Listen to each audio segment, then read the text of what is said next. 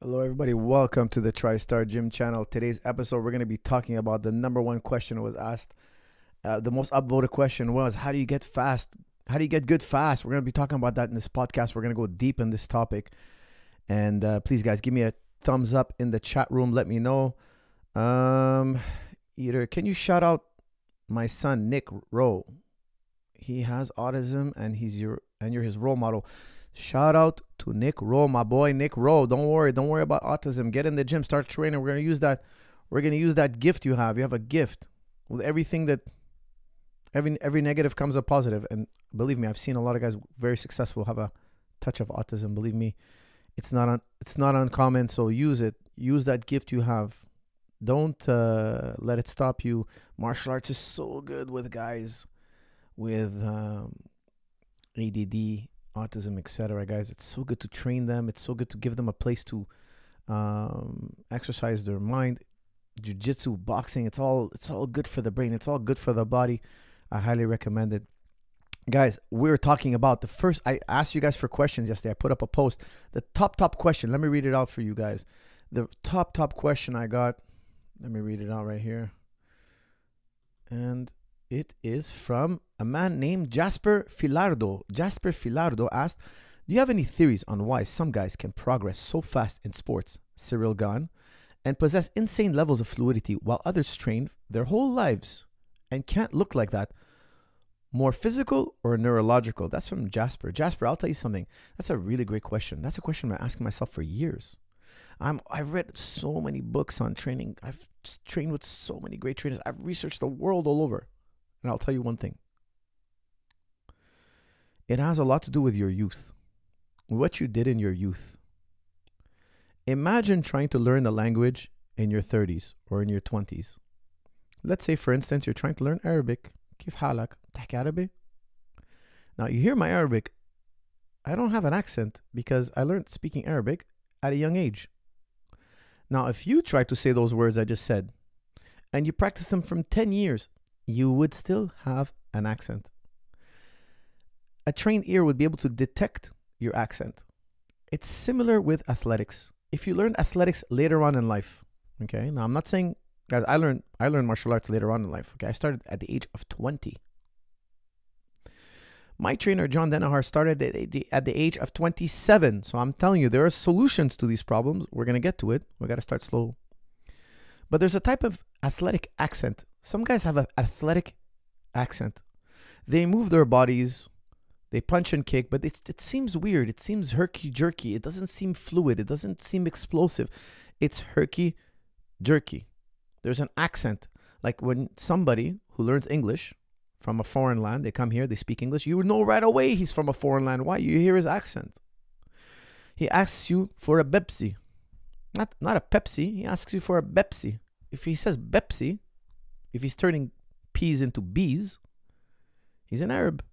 I know right away he's an Arab. My children, they call me Baba. They don't call me Papa. In the French, they say Papa.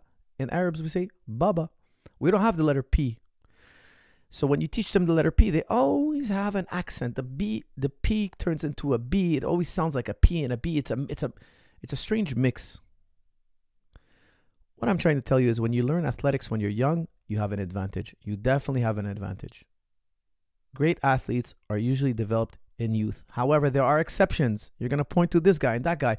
Bernard Hopkins learned to box at 27. That's true. I trained at 20 years old. I started training. But we did athletics before. Okay, and I wasn't deep into athletics when I was a young kid, but I played sports. Bernard Hopkins didn't work behind a desk till he was 27 and then jumped into the ring. No. He was probably a street fighter. He was probably a troublemaker. Maybe he ran track. He did something else that was demanding neurologically that's similar to boxing. He has to have. All great athletes exploit their true potential when they're young. Now, I trained in athletics. I was a football fan. I played a little bit of hockey. I played a little bit of soccer. I wasn't deep into athletics, okay? Believe me, my parents didn't have extra change. They didn't have extra money to put me in extracurricular activities. So I had an accent. I had to work super hard around the clock to catch up to guys who knew a lot less than me, but they've been training since their youth. So when we're wrestling, you could tell that I know more, but these guys are just born fighters. You know, they've been, since they're little kids, they've been wrestling. Since they're little kids, they've been punching and kicking. They have this advantage. And it's amazing because a lot of times guys who learn martial arts when they're young, they make very poor trainers. Very poor. Because they do things in a way they don't even understand. Like if you ask them to show you a move, they're like, I think I would do this. I think I would do that. Like they're just kind of improvising. For them, it's like, think about when you talk English. Do you know all these grammar rules, guys? If you ask me grammar rules in English, I would know very little. I'm very weak in grammar. However, I know how to speak English. Why? I heard it for 20 million. I've heard it for millions and millions of hours. I've listened to millions and millions of hours of English. I'm just doing it intuitively because I learned that at such a young age. I learned English. I was listening to English at such a young age. It's the same thing with martial arts. Like sometimes I watch my kids wrestle and they do moves I've never showed them. And I rewatch the tape and I'm like, what the hell did he just do? How did he do that? I rewatch the tape and it's bizarre. And I wonder to myself, would this work? Like I try it later on, but they're learning in a way that's intuitive. It's far superior for competition. If you look at all the best athletes, they're usually started training young. If you look at all the best instructors, all the best trainers, they usually started late. Why? Because they had to go out there and learn all the grammar rules. They had to go and learn how the engine actually works. So then when you come to them with a problem, they're like, oh, this is what's wrong with your engine. This is what's wrong with your transmission. This is what they understand the rules and laws and principles behind the sport. Okay, so that's a very special thing. So number one, start in your youth. Okay. Number two, choose your parents wisely. This is an old track and field saying. Choose your parents wisely. And of course you can't choose your parents, but a lot of it is genetic. A lot of it is genetic. You're asking me about Ciryl Gane. Look, the guy is 250 plus and he moves like a cat. What made him 250 plus? Genetics. What made him move like a cat? Partly genetics, partly training. Let me explain, okay? Guys, if you noticed his training leading up to John Jones, he was doing a lot of stability work. They had him on these 2 stability balls and they were lifting up his feet. I've said it time and time again. I've talked to you guys about strong and stable knees. The best way to get good, because you're talking about genetics and then we're talking about coordination. Genetics, coordination. Genetics, coordination. This is key. If you bodybuild, let's say you're doing biceps and then triceps. Then you're doing hamstring curl. Yeah, you'll hypertrophy the muscle. The muscle will get bigger, but the muscle is dumb. It's not coordinated. You're teaching it to bend your arm like this and not move the rest of your body. When are you going to do this in a sport? You need total body movements. We need to develop coordination. We need to develop massive amount of coordination. So for instance, if I ask you to do a cartwheel, can you create momentum? Can you kick your legs up in the air? Can you get upside down, train your proprioceptors? You know, you're discombobulating yourself, you're upside. Do you have the coordination to do a cartwheel? If you're just doing bicep curls your whole life, you won't even have, eventually you'll never develop the ability to do a cartwheel. Now, a cartwheel tells me a lot about it's funny because when you see John Jones go in the octagon, he does a 1-arm cartwheel. 1 arm. The guy's 6 foot, like he's 6'4", whatever he is. Go do a 1-arm cartwheel. Try it. It's not easy. It's not easy to do a 1-arm cartwheel. Okay.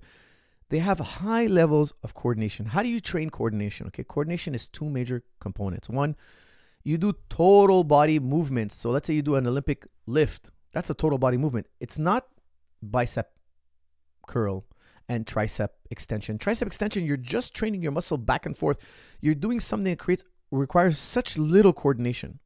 When we do our fitness routine, when we go through conditioning, we need to use total body movements. We got to move away from trying to train just muscle groups. Okay, there is some of that, but we want to train total body movements. When you look at strong and stable program, okay, every exercise is a total body movement, almost every single one. Why? For this very purpose. And I use a lot of stability ball, a lot. Why?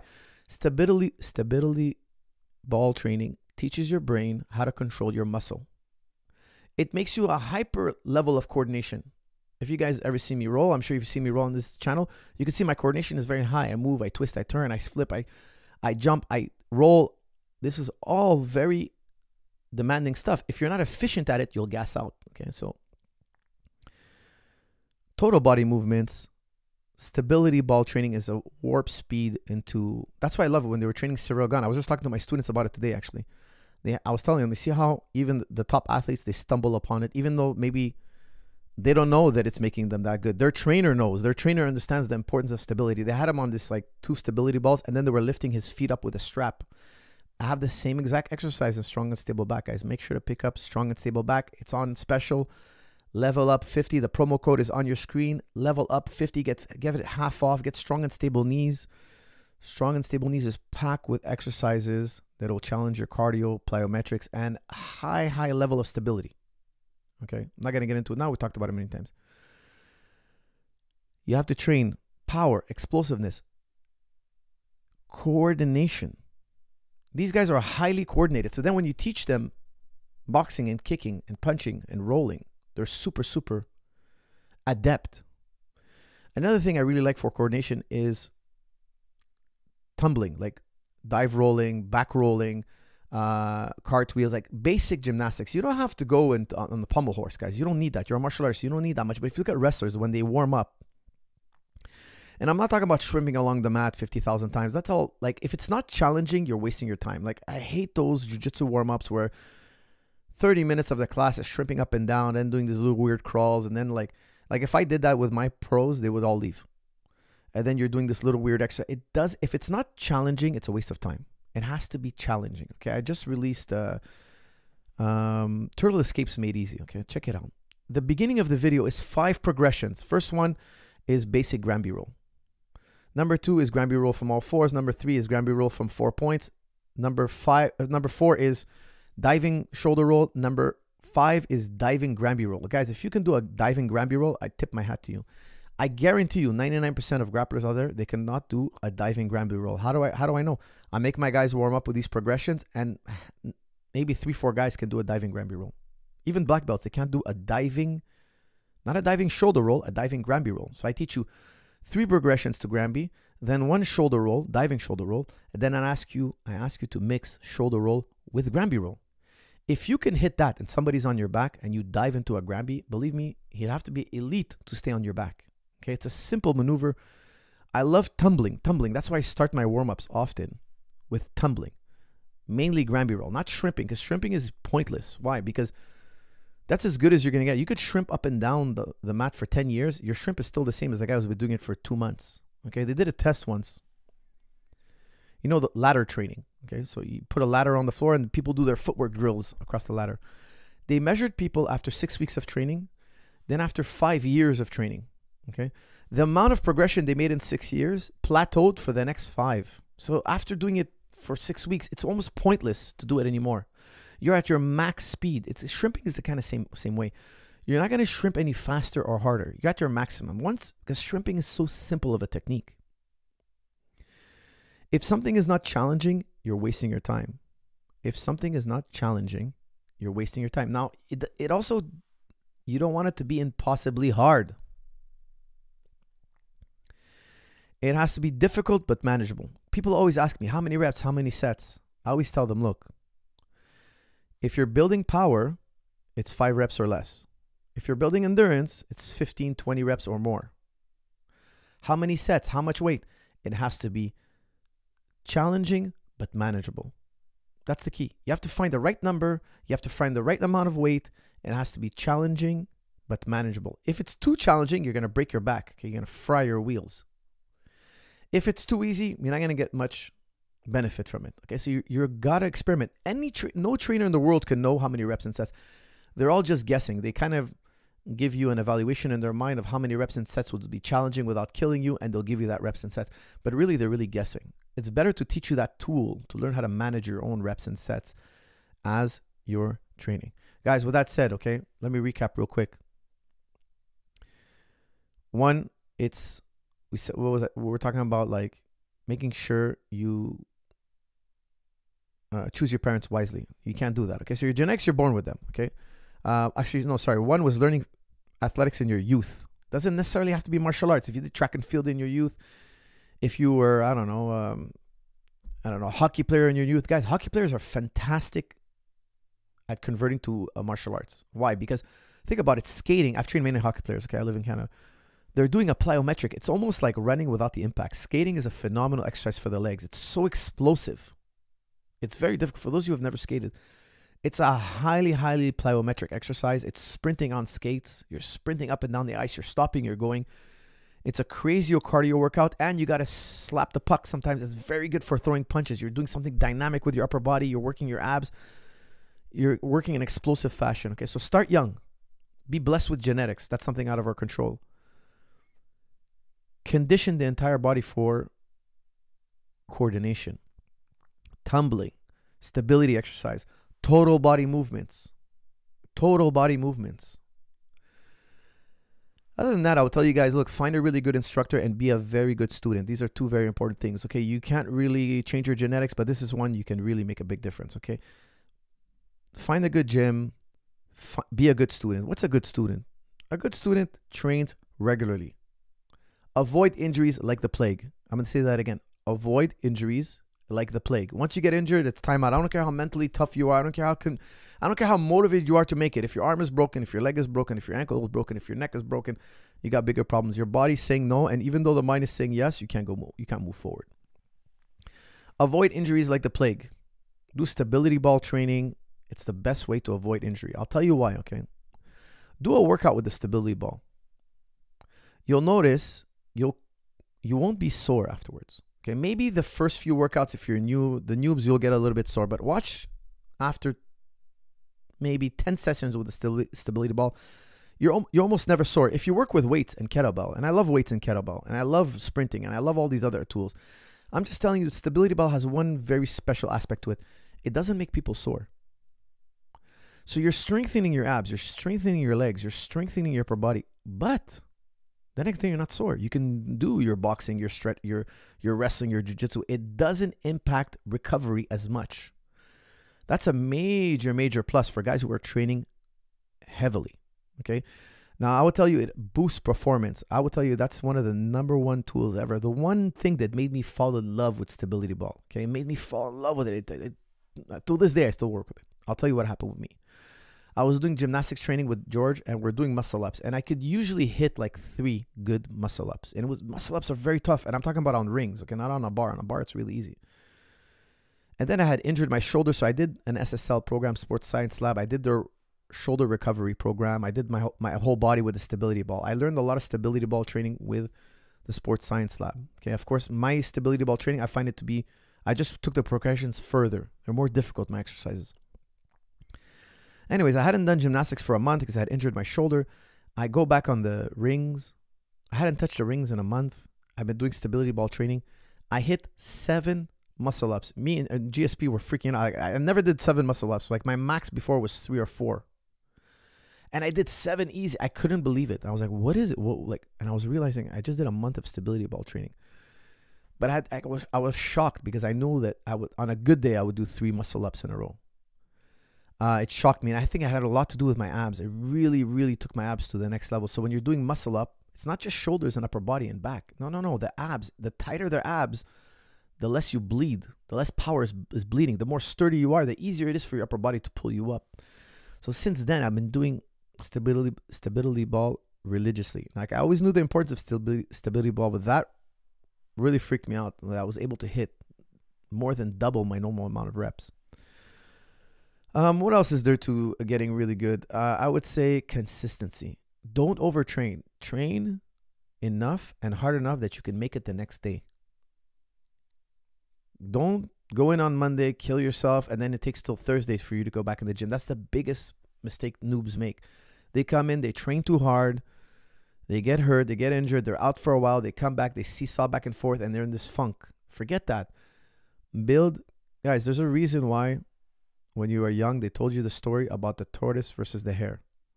Slow and steady wins the race. Somebody was really wise and was like, I'm going to teach this lesson to the next generation of youth. And he made up that story so that the kids could realize the importance of taking one step at a time. It's better to train 70% every day, 6 days a week, than it is to train 100% on Monday, then 100% on Thursday, and then 100% on Saturday. And you need those long breaks in between. Believe me, the guy who's training daily, he's going to pass you quick. It's all about punching in, getting in a good workout, coming back the next day. Don't kill yourself so badly that you need a month to recover. Okay, guys, I hope that answered the first question very thoroughly. I'm going to be opening up to the questions in the chat room real quick, but I just want to go over the questions I gave out in the post yesterday. Coach, if I could only do one exercise, what would it be and why? All the best, Coach. That's from Johnny, Utah. That was question number 2, the second most popular question. Guys, look up on the top of your screen. Look at that. Strong and stable running. Running is the best exercise. Sprinting. Why? For a combat athlete, what I recommend to you, listen to what I recommend. 20-meter sprints or 30-meter sprints or even 10-meter sprints. They're all good. Shuttle sprinting. Sprint back and forth for 2 minutes. 1 minute break. I like to shadow box. I take a 1 minute break, shadow box. Then I sprint again, 2 minutes back and forth. Okay. Now, this style of conditioning is very popular in soccer. Look at Jose Aldo. In rugby, look at Volkanovski. Rugby players, they do a lot of, back in the day, it was mandatory to do beep tests. Now they kind of changed that. Beep test is a 20-meter sprint. There's a beep. The beep increases. You got to make it to the other side before the next beep. If you're not on the other side before the next beep, they flag you once. Second time, you're out. Okay, so they measure your ability to produce explosive power using the beep test. I use the beep test once in a while, but it's not a necessary metric, okay? What's important is that you sprint. Now, why 20 meters? I love 20 meters because that builds muscle, okay? If you run too long, it chews up muscle. It's catabolic. If you run 5K on a regular basis, you might start losing muscle. You might start lowering your testosterone. That's no bueno, okay? We don't want to lower testosterone. We want to do the opposite. We want to pack on muscle and we want to spike our testosterone. The number one exercise for spiking your testosterone, by the way, guys, is sprinting. Not running, not long distance running, sprinting. When you sprint,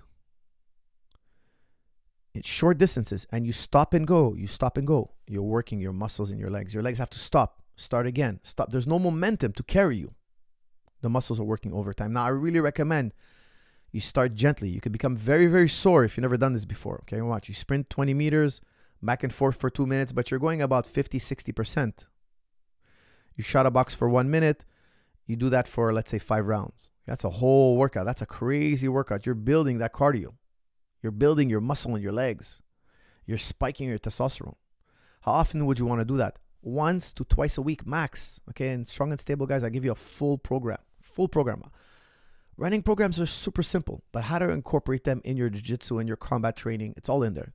I talk about 30-meter sprints, why it's my favorite, all that. It's really, really important to not run long distance too often. I run long distance once in a blue moon. I almost never use it.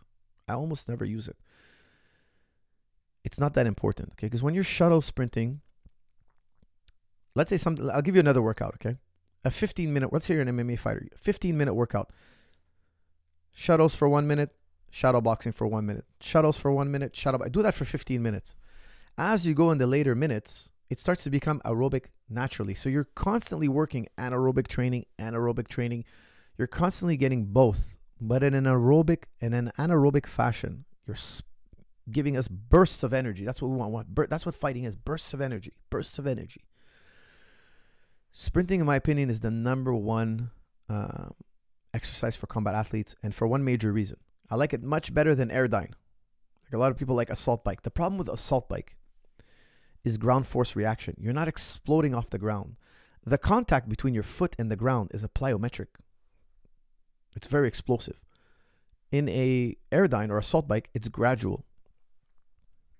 Now, do you need power gradually in a fight, or do you want to go from 0 to 60 in a fraction of a second? That's my question to you. Obviously, you want to be explosive. You need ground force reaction. You need to train that foot contact, bouncing off the ground. It's going to train the muscles in your feet. Okay? It's going to train your muscles in your feet more explosively than a airdyne or assault bike. Assault bike is good because it's low impact. It's very good for hitting the cardio, building lactic acid. It has its place. I believe, guys, just for you guys to know, I believe in using all exercises. Okay, I use kettlebell, I use deadlift, I use stretch bands, I use sprints, I use the row machine, I use the assault bike, I do hurdles. I think everything is good. What gives you the most bang for your buck? If you had only one tool, if you're training economy, you don't have plenty, you don't have a full-time trainer, you don't have a full-time gym, you're just doing this kind of like as a spare time athlete, I will tell you kettlebell. Kettlebell hits the most birds with one stone. It could build you strength. It could build your power. It could build you. It's a low impact plyometric. You could build crazy endurance with kettlebell, crazy endurance. In a 15-minute workout or 10-minute workout, I could burn you out with kettlebell. Try to do alternating snatches for 15 minutes nonstop. You're going to be dead after. Yeah, there's actually a nice video of Volkanovski doing it. Alternating snatch. Snatch right, snatch left, snatch right. Just 15 minutes flat. Just do it as many times as you can. Guess what? You're going to be in crazy shape. Kettlebell is simple. The techniques are not simple. You really got to know the technique. Okay, check out Strong and Stable Kettlebell. It's really, the technique is there. And then the workouts are simple, efficient, and it trains also your grip. That's what I love about kettlebell. It also trains your grip. Now, you also need deadlifting. I really believe deadlifting is super important to keep a strong and healthy back. Kettlebell is great, but deadlift has its place. Why? Because you'll never lift that much weight with a kettlebell, right? Kettlebells, you won't find a 300-pound kettlebell. You need to pack on weight on the bar, and once a month, once every 2 months, you need to hit your deadlifts. I always recommend to be able to deadlift 1.2 to 1.5 times your body weight. It might not seem like a lot, but I feel that going beyond that is just counterproductive. It takes too much neurological recharge, recovery. It kills your jiu-jitsu. Your back's going to be tight. If you're trying to build double your weight in deadlift, you're going to strain your back. You're going to have to miss a lot of days of combat training. The world's best combat athletes, they don't squat double their weight. There are very few. And the ones that do, guys, I'll tell you something, a lot of them are on substances. Okay, so let's be realistic. If you're not on substances, after 1.5 times your body weight, it's plenty. You have plenty of reserve. You don't need to go to double. Now, it's not impossible to get to double. You can manage it. It's just like, it's a lot of pain for nothing. I don't think it'll really improve you. Okay, guys, with that said, let's open it up to the questions in the chat room because I see there's a lot of super chats. What do you think about Henry Atkins' hidden jiu-jitsu? That's from Varun. Varun, I'm not familiar with his style, but I know he's a black belt under Hickson. Once upon a time, we were supposed to work together, do a seminar, but we didn't do it. And I can't remember why, but he's a black belt under Hickson, and Hickson has that hidden style. Like, I worked with Hodger for a few years, so he has that hidden style. That's why I coined the term advanced basics. I totally think it's great. You're basically learning armbar, but with more details, things that most people don't see, nuances. I love it. That's why I named my basic series I called it Advanced Basics, because it's basic moves, but they're done with these key details. I never got to work with him, so I've never seen his material, but it's a very powerful way of training. Doing armbar, but in depth. What else we got here? You mentioned your kids wrestle. What's the best class you sell that would be good to help my cousin's athleticism? Exercise ball. Thanks in advance. Luis Veranos. Guys, I think Strong and Stable Knees is the most advanced training program in the world. Do the exercises in there. They're phenomenal. Get Strong and Stable back. Those two together. And if your child is very young, I would put him in gymnastics. Okay, if he's very young, put him in gymnastics.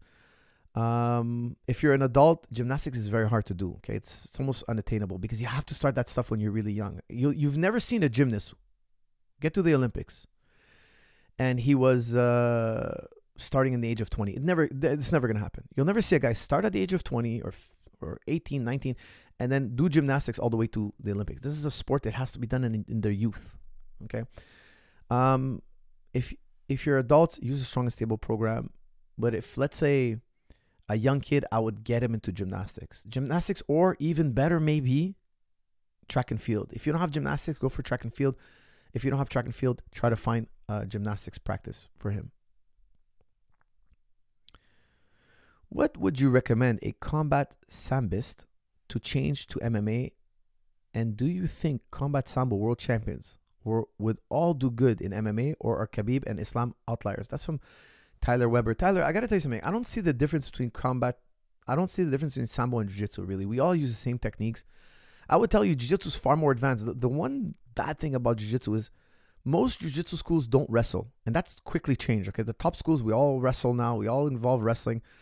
I make my guys wrestle every single day. Like, we warm up on the ground, and then once we break a sweat, we start wrestling standing. Not everybody does it. We separate, the guys who are going to wrestle, we go in this room. But it's available every day. We have guys in the gym wrestling standing every day. It's gone. Those days of just jiu-jitsu schools just being on the ground is quickly dying. It's quickly dying. The one thing Sambo had an advantage on in Jiu-Jitsu was their stand-up. Okay? That's going to be gone. In the next 5-10 years, we won't be talking about that no more. Jiu-Jitsu schools are wisening up. The other thing is, their Jiu-Jitsu on the ground is not as good, but in MMA, it doesn't matter as much because you're hitting each other. So you'd fight a Jiu-Jitsu guy versus a Sambo guy. The Sambo guy will get on top, and just even though the Jiu-Jitsu guy might be better on the ground, it doesn't matter because he's punching him. In the future, you're going to see Jiu-Jitsu guys win all the time because the Jiu-Jitsu is far more sophisticated. It's more sophisticated, guys. I got to tell you. Like, I love Sambo practitioners. I've trained with guys here and there. I know some of them are great, but by and large, if you did a competition, a grappling competition, Sambo versus Jiu-Jitsu, you took the 10 best Sambo guys against the 10 best Jiu-Jitsu guys, I'm telling you 9 out of 10 Jiu-Jitsu guys are going to win. Now, in MMA, it's going to be different. It's probably going to be more 50-50, depending on the guy's ability to strike and wrestle. But the Sambo guys are wrestling. This was a huge error on the part of Jiu-Jitsu, to throw out the wrestling, to put wrestling on the back shelf, standing wrestling. You need both. You need wrestling and Jiu-Jitsu. Guys, I can't stand. I don't like the style of Jiu-Jitsu where you flop to your butt. I hate it. I find it disgusting. I find it horrible. Why can't you teach this guy to wrestle? You can. It's learnable. It's just as attainable as Jiu-Jitsu. Learning to wrestle is not any harder than Jiu-Jitsu. If you learn Jiu-Jitsu, you can learn to wrestle. It's just how to go about it.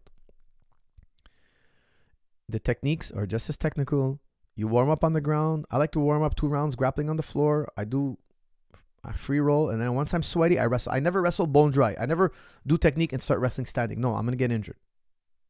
You know, it's going to strain. I get really, really warmed up, and then I go live standing. I think that's when I used to wrestle with the Olympic team, the freestyle Olympic wrestling team. That's how we did it. We warmed up parterre, which means on the ground. We warmed up technique on the ground, and then wrestle standing. I'm a 4-stripe blue belt, BJJ for 6 years. I have won worlds at Rooster, but I always get smashed from bigger opponents. Any advice? That's from Ian Gilberto.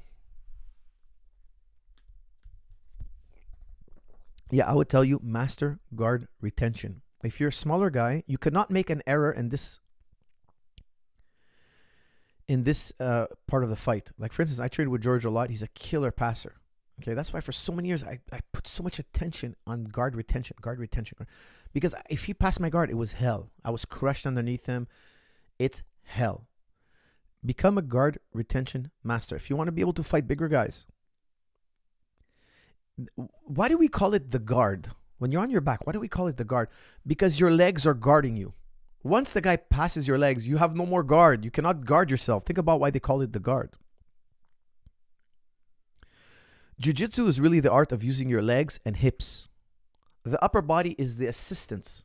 The upper body is assisting the legs and hips. The legs and hips are the star of the show. Okay? Another thing I would tell you is learn your leg entanglements. Learn your ashiguramis. Most big guys don't know leg entanglements. That's the one way I can kind of take you in a maze.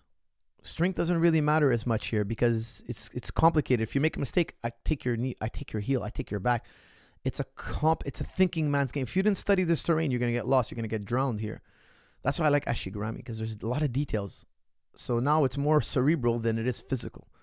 But if I could tell you one thing, become a master of guard retention. Like, guys, every day when I roll, I either start passing the guard. When I warm up, it's pass the guard or guard. I can't stand when somebody passes my guard. I have nightmares about it. If somebody passes my guard, that means they could crush me. I always assume they're bigger and stronger. Never let somebody pass your guard. Like, make it a strong focal point. Now, a lot of people talk about escaping side control, escaping the back. That's all very good. And back and side control escape are very important. But not at the expense of guard. You have to master guard retention, and do some back escape, side control escape, mount escape. 80% guard retention, 20% escapes of positional and submission escapes. Why? Why only 20%? Because you don't want to get good at working with low amounts of leverage. If I escape the back, it's usually because I have more experience than you. I know all the details of back escape. I've got good in that back. I've had people start on my back and I've practiced escaping the back. It's a very powerful tool, sure. But not at the expense of you passing my guard. Because imagine we're fighting, okay? Imagine we're fighting. You pass my guard. You take my back. I escape. Guess what? You won. I lost. Time runs out. You won, I lost. If you're trying to pass my guard and you can't pass my guard, it's 0-0. It's great to escape side control. It's great to escape the back. It's great to escape mount. But guess what? You just gave this guy points and positional dominance. If you're in an MMA fight and you escape mount, the judges are going to be like, well, you know what? You escape mount, but the guy still mounted you. He still got advantage on you. He wins. So what I'm trying to tell you is escaping is essential, but we train it 20% of the time. Why? Let's do a thought experiment. Imagine somebody was training a defensive style of jiu-jitsu, and I've had guys walk in the gym, and they're so good in defense. It's crazy. Their whole game, they're like 90% of the match, they're defending. They're defending with the turtle, then defending guard, then they're turning to their stomach, and they're rolling out. It's incredible. It's really amazing. But guess what? They lost. Guess what? Look at the scoreboard. It's 10-0, 8-0, 4-0. Defense is great, but it doesn't necessarily win the fight. Okay, I love defense. Not wrong. Let's do a thought experiment. Imagine fighter A is spending 80% of his time on positional escape and only 20% of his time on guard retention. And then we have fighter B. Fighter B is doing guard retention, 80%, and 20% side control escape, mount escape, leg lock escape, armbar escape. He's doing positional and submission escape. The two fight. Guess what? Fighter B passes his guard. He scores. Fighter A escapes. Fighter B is winning. And fighter B takes the back. Fighter A escapes. Fighter B is winning, guys. How do you put points up on the board? You need to be impassable and you need to have an irresistible attack. You got to cycle back into an offensive attack. I think defense is great.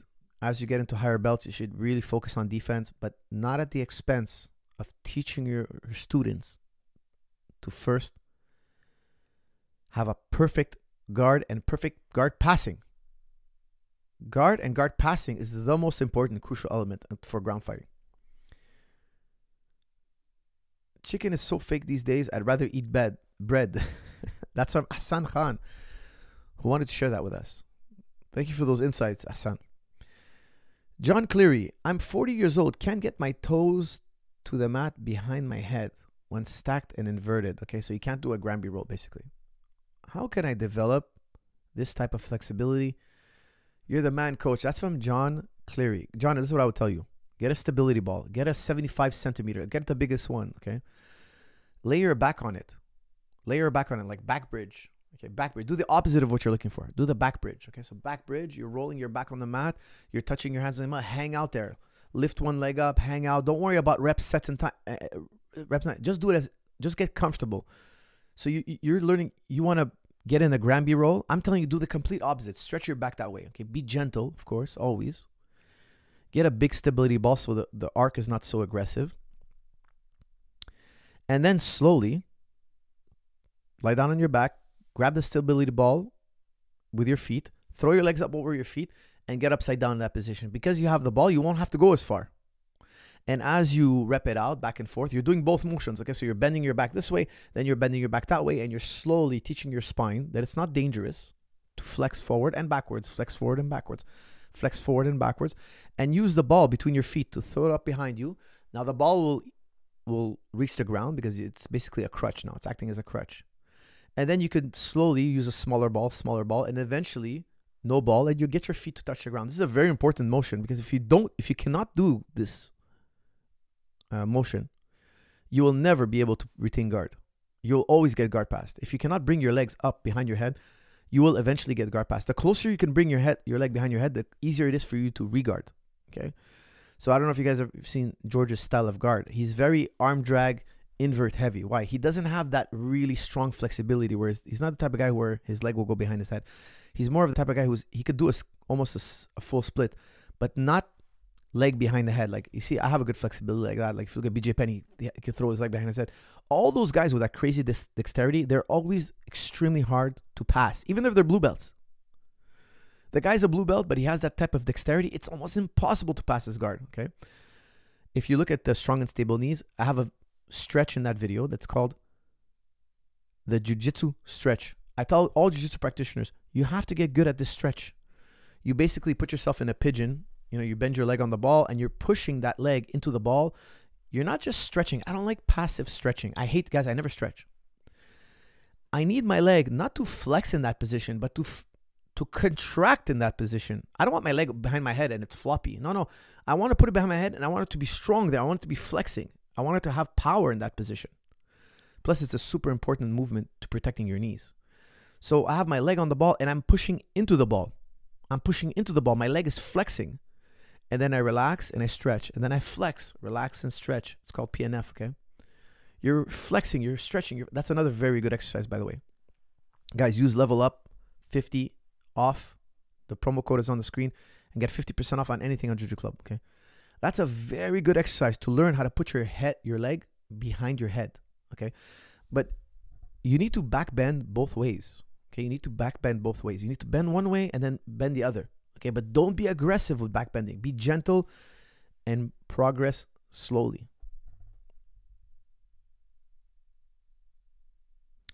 Salam, coach, can you give advice on how to overcome fear of failure and how to keep one's pride as a man after losing, whether sparring or self-defense? That's from someone. Guys, let me tell you guys a little secret.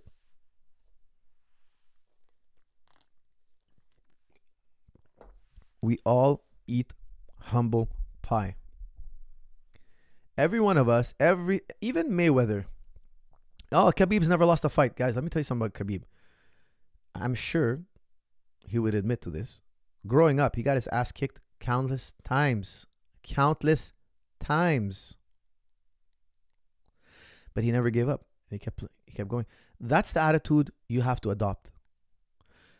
Humble pie tastes horrible. It sucks. There's nothing worse. However, you got to put on your bib and dig in. Get your spoon.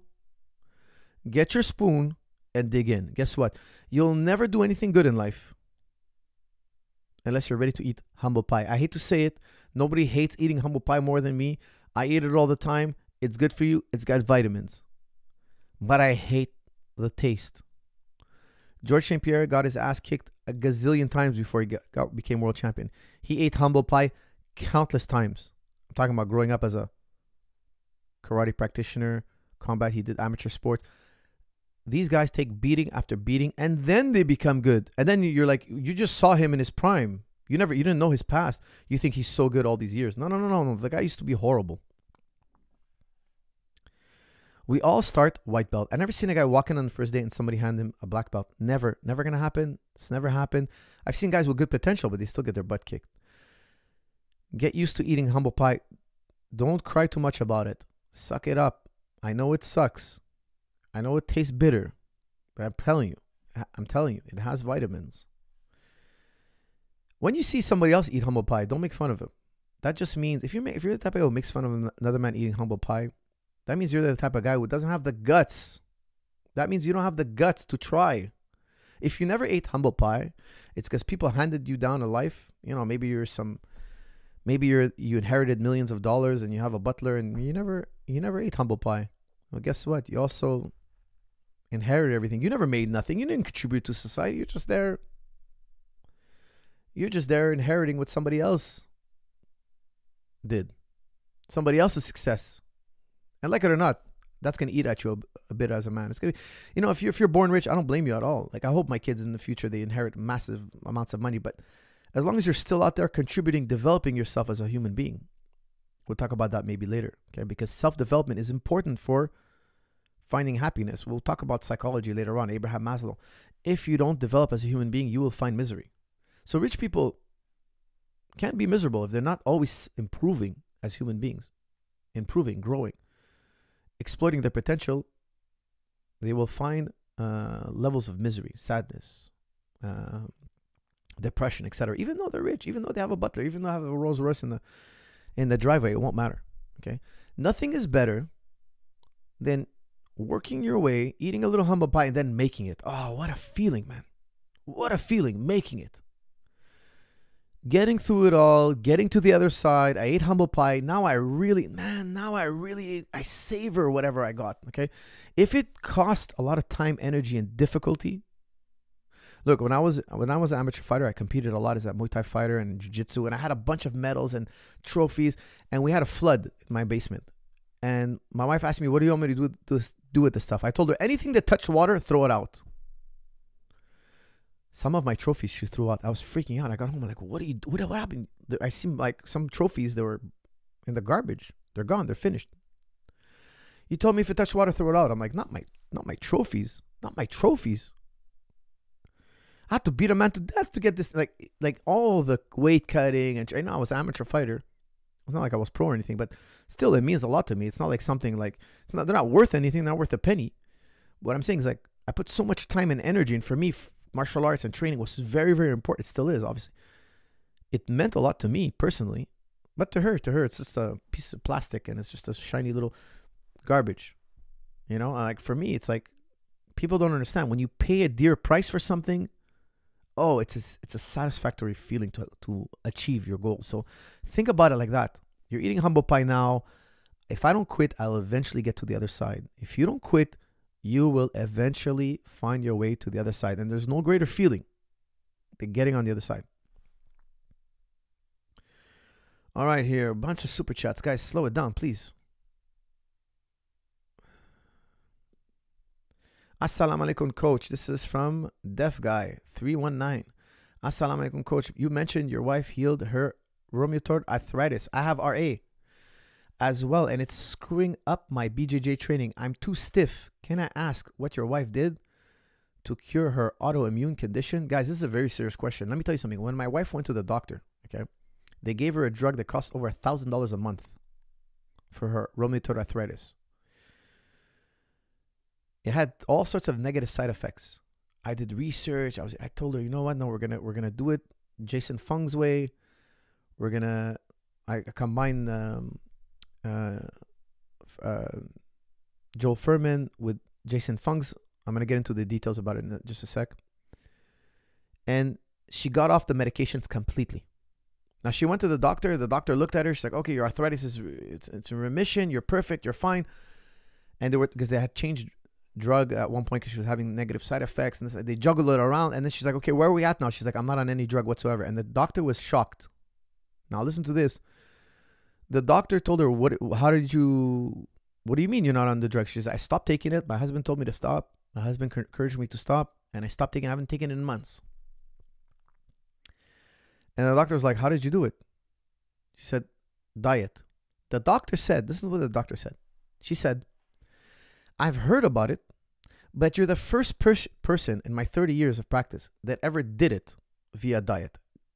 Manage your rheumatoid arthritis via diet. Now, when my wife was diagnosed with rheumatoid arthritis, I went in a deep dive in research. Even my wife didn't do any. I'm telling you, my wife, God bless her, she's a sweet woman, but she trusts these doctors. She goes in there and she's like, whatever the doctor says, I'm going to do. Okay. I went on a deep dive. I started reading books on rheumatoid arthritis. Dr. Furman and Jason Fung especially. Okay. And I was reading research. I was reading blogs of people who had it, what they did, and people out there got over it via using only diet. Jason Fung says you can do it via diet. Dr. Furman says you could do it via diet. Guess what? My wife did it via diet. Look up The End of Dieting. Look up the works of Jason Fung on intermittent fasting. Intermittent fasting is fantastic for... there's also, you're going to eliminate certain food groups. Rheumatoid arthritis can be cured via food as per Jason Fung, Dr. Jason Fung, and Dr. Joel Furman. Not me, guys. I'm nothing. I don't give medical advice. I'm telling you, in their books, they talk about it. And they've cured their patients adjusting their diets. The doctor had told my wife it's the first time in her entire career she ever seen anybody get off medication, cure their rheumatoid arthritis without the use of drugs. It's very possible. And of course, guys, exercise. Regular exercise is very important for rheumatoid arthritis, RA. It is very, very curable. I highly, highly recommend intermittent fasting and what Joel Furman calls nutritarianism. Okay, nutritarianism. Get the book, The End of Dieting. Very, very good read. Salam, coach. This is from Aussie. Salam, coach. When I was younger, I had an orange belt in judo. I want to get back into MMA now that I'm 18, but I have no clue which art to practice. Any suggestions? Where to begin? I would say start with basic jiu-jitsu. Okay, start with basic jiu-jitsu. Get back into your kickboxing routine. You said you do taekwondo. Try to add kickboxing to it. And, sorry, you said judo. Pardon me. Okay, judo is great. It's a great base. Get into jiu-jitsu. Slowly work your way into adding a striking program. Get the best of both worlds. And just get into it slowly. You know, how much time do you have to dedicate? That's also an important factor. You know, you didn't mention that. It's hard for me to tell you, but I would say start with the basics. Start with jiu-jitsu. Find a good basics program. Start with armbar, triangle, omoplata. Don't do anything fancy. Start with basic passing. Start with the basics. There's no need to learn complicated things that you're not going to use. Okay, start with the basics. The basics, guys, as defined by John Danaher, are techniques that you use from white belt to black belt. Basics doesn't mean, oh, it only works at a weak level. That's not what basics mean. Okay, it's a massive misconception by most people. People think, oh, something is basic, that means you only beat beginners. No. Basics, we categorize basics as moves you use from white belt all the way to black belt, meaning that they're fundamental. That's what really this should be called. Fundamental maneuvers. Okay? Basics means they're there in every recipe. It's the base of all fighting. You can't do without it. Okay, if you're a great wrestler but you don't know armbar, somebody's going to armbar you. You take a guy down, you get an armbar. You have to know these techniques. You can't get away. Jiu-jitsu mixed with any other art could be better than jiu-jitsu, but arts, pure arts, jiu-jitsu wins. If you're a wrestler, you need to know jiu-jitsu. If you're a boxer, you need to know jiu-jitsu. However, you can win fights with just jiu-jitsu. You could be a jiu-jitsu guy who never learned boxing, never learned wrestling, and figure out how to get a guy to the ground, just bring him down to the ground and choke him. Jiu-jitsu is the base. It's a really important base. Tom Green, what kind of stance do you recommend for someone skinny who likes to kick and look for takedowns? I'm always experimenting, but not sure what to stick with. Thanks. Tom, I really recommend using Thai boxing, karate stance, and boxing stance. Mix the three up. Learn all three, and as you're fighting, kind of play between the three until you find what you're comfortable with, okay? It's not true that Muay Thai stance always works. It's not true that boxing stance always works. And it's definitely not true that karate stance always works. I like to shift. Sometimes I'm sparring. I shift from one to the other. I learn all three arts. But then again, that's a tall order. That's a lot to remember. Guys, don't forget, I'm also a karate black belt. Okay? I've been doing Muay Thai forever and boxing forever as well. I'm a karate black belt as well. Side kick, back kick, scissor kicks. Like, these are all fantastic maneuvers. But they take time and energy to learn. If I had to pick one of the arts, I'd probably pick boxing. For self-defense, I would pick boxing. Guys, you know what? I would pick boxing or Muay Thai. For me, they're interchangeable. I wouldn't pick karate for self-defense if I had the choice between Muay Thai and boxing. I'll tell you why. Because karate needs a lot of space. If you get into a fight, you're not going to start sticking and moving for 20 minutes. No, you're fighting. Let's say you're in a parking lot. Let's say you're in a restaurant. You're getting into a fight. Let's say you're getting into a fight and, I don't know, you're in a classroom or whatever you may be. You're in a self-defense situation. Maybe you're at the airport. There's people all around you. You're in chairs around you, whatever. You know what? You can't just... It's a distance thing. Karate requires a lot of distance. You might not have that. Muay Thai, it works in distance, not with distance, and it's very, very defensive. It's hard to hurt a good Muay Thai guy. It's very difficult to hurt a good Muay Thai guy. Okay, what else we got here? This is from KD Japo. What advice would you give new fathers? Ooh, that's a good one. Guys, this is a good question. Fathering these days is not so easy. Why? Depends what your goals are. Listen, I believe my goal for my children is to make them successful. Their whole childhood is about me making them successful in the future. Not about giving them the most happiness. That's a fool's objective. Now, don't get me wrong. I want my kids to have a happy childhood. But what does it do to have such a happy childhood and then it's have such a miserable adulthood? What does it do? Then you're living in the past all the time. I used to be happy. Now it's torture. I have to live in this world where nobody showers me with love and candies and tells me I'm so great. What would you rather be? Would you rather be a child? Let's do, again, a thought experiment. A child who grew up being showered with love and gifts and spoils and hugs and kisses.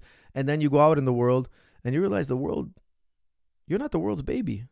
People are asking you to carry your own weight. People are asking you to wipe your own nose. People are asking you to produce some kind of product or service. People are asking you to hustle. Your boss doesn't care you have a little bit of a tummy ache. If you don't show up to work, you're fired.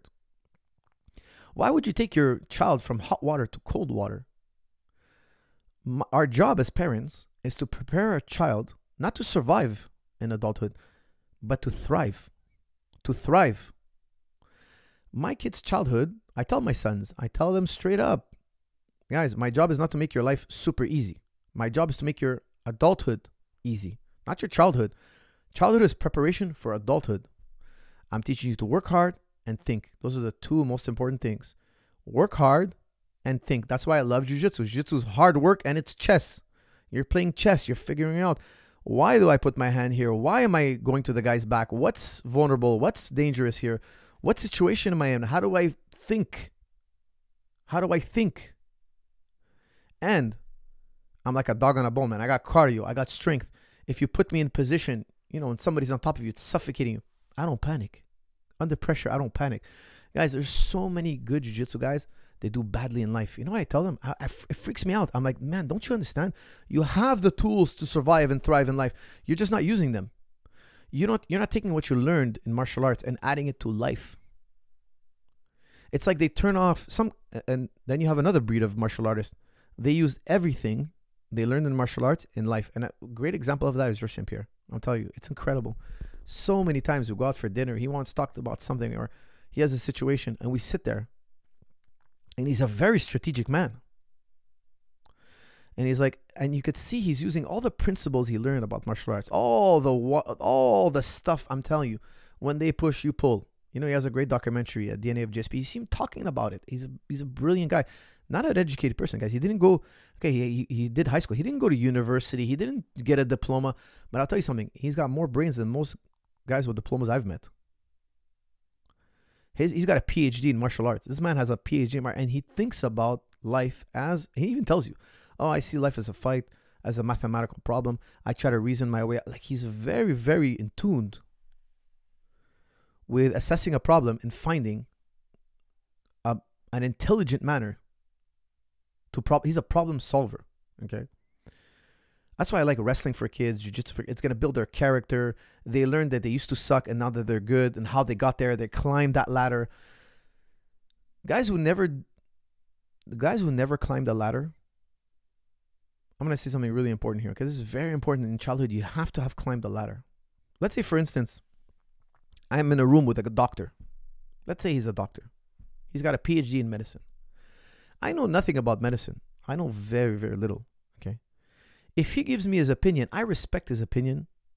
I don't think my opinion is equal to his. I don't take his opinion blindly. I'll ask another doctor. I'll do due diligence. Like, I'll ask 4 or 5 doctors. But I respect his opinion. Why? I realized that for him to get a PhD, he had to be somebody very hardworking and special. Now, if I meet an engineer, that engineer, I'm thinking to myself, hey, this guy knows a lot about buildings and structures, etc. I know that they didn't just give this guy his credentials because he was really nice. No, this guy has information and he's passed tests and he's proven to be competent in this field. Now, when people reach mastery in one domain, they respect other people's mastery in different domains. They have this humble attitude. They realize, hey, for you to got where you got, you must have went so far. Now, when you meet sometimes people who never did that, not all people, but some people have this dismissive attitude. Oh, these so-called experts. Oh, yeah, whatever. The doctor said this. What does he know? They seem to dismiss everybody. Why? Because they never really reached that level. And maybe they have a mundane job, or maybe they have something that's very, regular. They have regular, and they try to look down on experts. Why? Because they don't understand what it takes. They never went through those steps. So they have this type of ignorance. Not all people, guys. I don't want to generalize, but I've met people like this. Like, they kind of generalize, like, I'll tell you where I'm coming from here. So many times I was in a public setting and somebody tapped me on the shoulder and say, hey, why didn't this fighter do that? Why didn't that fighter do this? I would have done this. I would have done that. And they're looking down on the guy. One time I had a really, really bad experience with somebody. He tapped me on the shoulder. One of my fighters had lost a really big fight, and he was like telling me, he should have done this. And the guy was just all over me. And he was this expert. And he was like chewing my ear off. And I was like, well, it's not that easy. It's easier said than done. The other guy was really good too. Yes, we made mistakes. We're back on the drawing board. But, it was a difficult fight. And he's like talking down to both of us, like we don't know what we're doing. So I invited him to the gym. I said, okay, you know what? Come in on Monday. Let's glove up. Guys, I've done this countless times. He never showed up. Why? He sobered up. He realized, hey, wait a second. Armchair quarterbacking, really easy. Get in with these guys? Guys, I wouldn't have hurt him, but I would have made him understand. And I've done this in the past, guys. I've had so many people give me theories. I always ask them, okay, come in the gym, show me. If you can do it, I'm a believer. But I need to see it. They sober up. When there's no test, everybody talks. They yap. Once you test them, oh, no, we're not confident anymore. In their heart of hearts, they know it's untested. When you meet an expert, a true expert, they've been tested. You have to respect that. Your children have to be don't go out there and start, crushing your kids. But they have to be educated, hardworking, good moral character. This is also very important. They will not have a happy, satisfying life if they have poor moral character. This is, I'm telling you, crucial. Then they're going to have a beautiful byproduct. The byproduct is going to be called confidence. They're going to be confident people. They're going to go out in the world and say, hey, I don't need this woman in my life.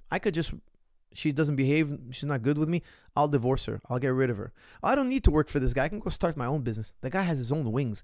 The guy's independent. Or the woman is independent. You want to create strong, capable, independent, competent children, adults, young adults, that have this confidence. They don't need to rely on other people. Yes, they cooperate with other people, but they're not at the mercy of other people. This is very important. The more you're at the mercy of other people, the more that's going to affect your satisfaction and happiness in life. The more you depend on others, I'm not talking about synergy or cooperation. I love cooperation. I'm all for cooperation and synergy. But when I have to put my hand out and kind of beg people to give me what I need, that's cute when you're a kid. It's not cute when you're an adult. So my advice to you, maybe I went a little bit too far on this. Is a very important topic, I find. Teach your kids to thrive, educated, strong, intelligent, capable. So when they go out in the world, they can meet other capable people and have a healthy relationship. It's very important that when you have a relationship with other people, you're interdependent. You're not dependent on one another. You're interdependent. You're not independent. Like, I'm not independent from my wife, but I'm definitely not dependent. Okay? No Arab man will ever be dependent on his woman. If you understand our culture, okay? It's not how we operate. My Arab audience out there understands exactly what I'm saying. But we want to be interdependent, guys. Let's be honest. We want to be interdependent. I don't want my wife to be dependent on me. I want her to be interdependent. If she was dependent on me, that means she's here. Maybe she's not here because she wants to be. No. I don't want no wife that doesn't want to be here. No, she has to be interdependent. What does that mean, interdependent? We could operate independently, but we choose to operate together. And we cooperate. That's the kind of relationships you want to build for your children. And the prerequisite for that is they have to build important key skills that will help them thrive when they're older. Been free from arthritis for at least 10 years. That's from Fishaz. Fishaz, I wish you would have let us know how you did it, but that's great to hear. Congratulations. That's excellent. I have a business idea that I feel will be difficult, but will fulfill me. Tips on executing. Want to move to the Gulf countries from Sweden due to Dean. You have a business idea. You want to move to the Gulf countries from Sweden due to Dean. Okay. So you have a business idea you want to execute. Guys, this is a risk. Guys, it's scary. When you take a risk on a business, I've done it. I've done it many times, and sometimes it worked out well, and sometimes it didn't. Business is a scary thing. Business is just like a fight. You're going in there, you're getting into a fight. If you win, you score big. If you lose, you lose big. This is what I would tell you. Never go into a business venture that if it went wrong, you can't live with it. If you're going in a business venture, you got to imagine the worst case scenario. Ask yourself, can you live with that? Can you live with it? If the answer is yes, consider moving forward. If the answer is no, don't touch it. Drop it. Drop it like a hot potato. Don't ever go into a business venture where if you lose your shirt, you can't live with the consequence. If you're ready to take a fight, ask yourself, if I lose this fight, can I live with myself afterwards? If the answer is no, don't take it. Don't take it. It's not a good fight for you. Whatever the challenge may be, ask yourself this important question. Can I live with the consequences if things go wrong? If the answer is no, don't do it. It's not the right venture for you. We all eat humble pie. I talked about it earlier. We all stumble, but you got to be able to pick up and move forward. Okay, so don't go too big. Don't risk too much. Manage your risk. Ask yourself, can you live with things going wrong? How do you build character in adulthood if you were never taught as a child? That's from Bez 11. That's a great question. That's a really, really good question. Guys, I'll tell you something about growing my childhood, okay? And I had a very good childhood that prepared me for adulthood. If I were to look at my father in a defiant way, I would be reprimanded. I never looked at my father in his eye when he was mad at me. Never. And I think that was a good thing. I know a lot of people are like, oh no, coach, oh no, that's I was raised that way. I'm happy they raised me that way. I feel that they did me a favor. They did me a favor. I was raised to do my chores, to do whatever I was required to do, and then I can enjoy myself. There's no fun until what you were told to do is done. After that, they leave you free. I do the same thing with my kids. My kids, if their chores are done, I let them play video games. If they did their chores, their workout, their homework, I give them money for their video games. They're big gamers, so they want $10, whatever, $20 for that. I give them an allowance. If they didn't do their work, they get nothing. There's no reward without contribution and effort.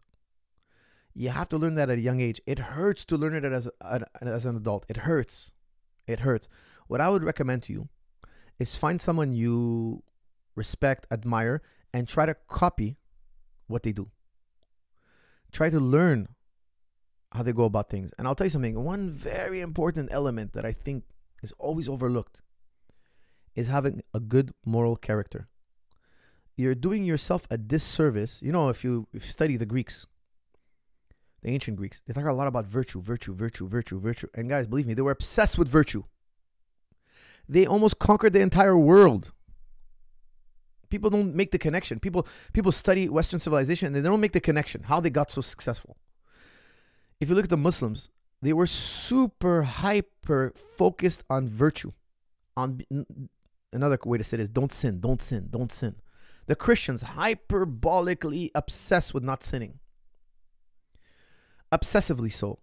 And they became extremely successful. What does it mean? Don't lie, don't cheat, don't steal. What's the point? That's what makes a person successful. Because long term, if you read, guys, I'm going to give you guys the gist of it, okay? In the Republic, one of my favorite books, arguably Plato's greatest work, okay? He talks about this Greek fable where this guy discovers a ring. Okay? He discovers a ring, and when he turns the ring, he becomes invisible. So he discovers this superpower. He's invisible, okay? And now Plato's putting up a dialogue. Socrates is the main character in the dialogue, of course, as always. In 38 of the 40 books, it's always Socrates, the main character. And Socrates is like, well, what should this guy do? You know, he's talking to his interlocutors, and they're like, the guy, as the fable goes, the Greek fable, the guy goes and kills his enemies, sleeps with their wives. Like, he does everything most people would do. And Socrates is like, oh, that's really bad. He's shooting himself in the foot. How's he shooting himself in the foot?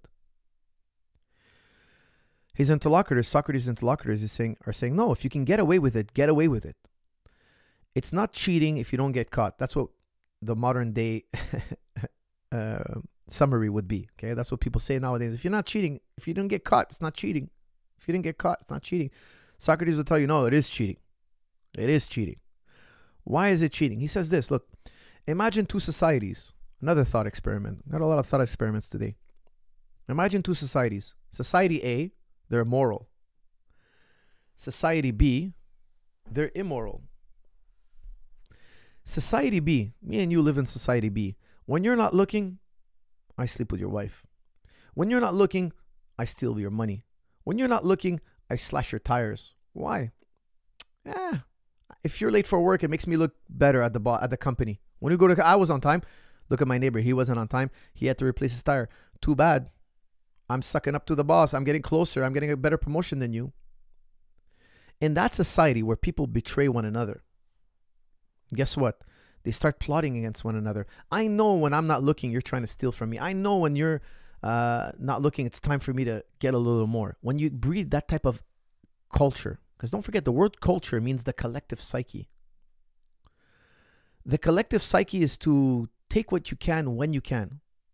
That kid who said it's not cheating unless you get caught, well, guess what? He's going to get his diploma and he doesn't have what it takes between his ears to be a good engineer. He's going to go on site. He's going to make a mistake. He's going to get fired. And he thought he saved time and energy by cheating in his test. Well, guess what? In the end, there's always another price, a bigger price to pay.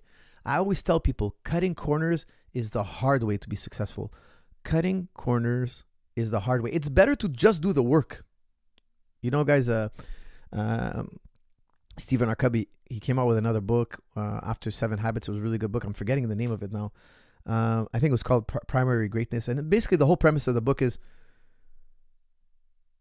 it's easier to actually become a black belt than to pretend to be a black belt. It's easier to become a medical doctor than to try to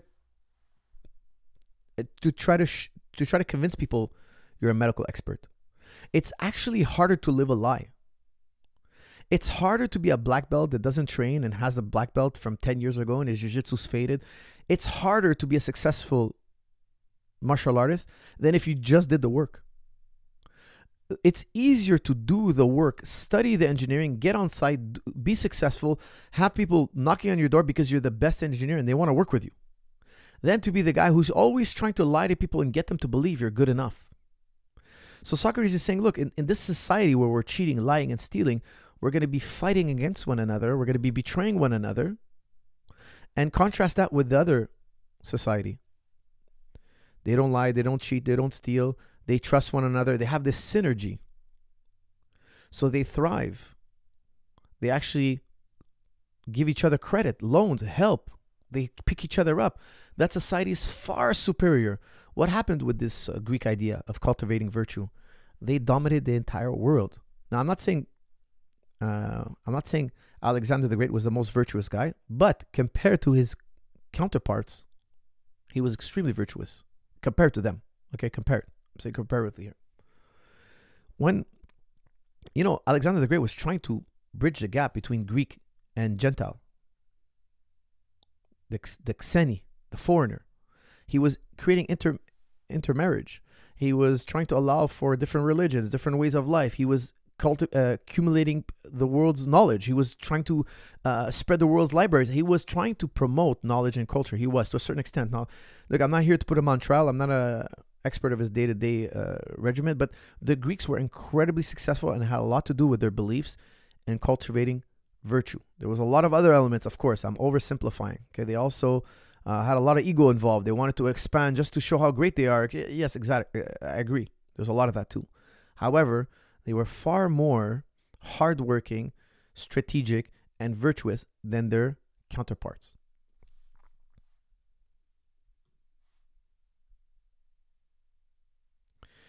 Can you give wisdom-full advice for becoming great doctors and recommend books? That's from Kun Fayakun.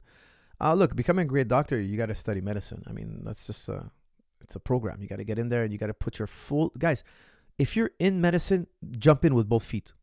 Like I asked myself once upon a time, am I in martial arts? If the answer is yes, I'm jumping in both feet. Yeah, the answer is yes. Okay, I'm not looking back, man. Jump in.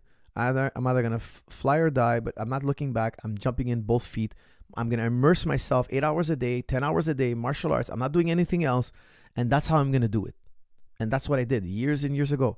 If you're going to be a doctor, decide, sit in a room, in a dark room, decide for yourself, what am I doing with my life? What am I going to be? Don't do two things. Do one thing. And then decide. And then go down that path, hell or high water. There's no plan B. We're going full into this path. Decide what you do. Now, you can do jiu-jitsu on the side, guys. That's fine. You could be a doctor and do jiu-jitsu on the side. You don't have to be like me and jump in both feet. But if you're going to be a doctor, you can't be a doctor on the side. You understand? You can do jiu-jitsu. I asked myself, do I want to do jiu-jitsu on the side, MMA on the side, or do I want to jump in? I decided to jump in. Doctor, you can't do it on the side. Okay? Now, you could be like me and read books on nutrition and books on, staying healthy. But that you're nowhere near being a doctor. You're never going to be known as a doctor, okay? But you could be known as a jiu-jitsu practitioner. If you're a blue belt, purple belt, you're a legitimate practitioner, of course. But medicine is a full-on lifestyle. Are you ready to do 10,000 hours in medicine? Are you that interested? Are you that passionate about it? If no, don't even try. Fernando Escobar says, bought your underhook made easy, never wrestled before, willing to invest the time. What's the best way to use instructional to learn fast? That's from Fernando. Fernando, get underhook made easy and overhook made easy. Get those 3, drill them, and then play wrestle. Find somebody who's ready to flow wrestle. Don't wrestle hard. Just kind of play around with the techniques, horse around until they become second nature. The problem with people who wrestle is they go too hard, too intense, they're too ego-driven. Just say, hey, let's flow wrestle, let's play around, we drill these techniques. Let's I'll let you score once, you score on me once, and then just develop the feel, okay? Once you develop the feel and you guys are warmed up, then you could pick up the intensity and gradually increase the intensity. Coach, advice on getting over people pleasing and neediness. Coach, advice on getting over people pleasing and neediness. That's from us. That's from FZ. What a beautiful pair of initials. FZ, I would tell you, look, people pleasing is the worst thing in the world. Don't be a people pleaser, man. Please. Nobody likes that. Not the person you're trying to please. Not the people watching you trying to please that person. Look, be respectful to people. Be friendly to people. But don't go on your knees. Especially not with women. I see so many friends of mine. They find a girl they're in love with and they start behaving in like really absurd ways. And I tell them, guys, like I had one of my friends one time, we were driving and he's like, pull over here. I said, sure. He's like, I'm going to get my girl some flowers. I said, well, what's the occasion? Oh, just like that. I was like, really? That's weird.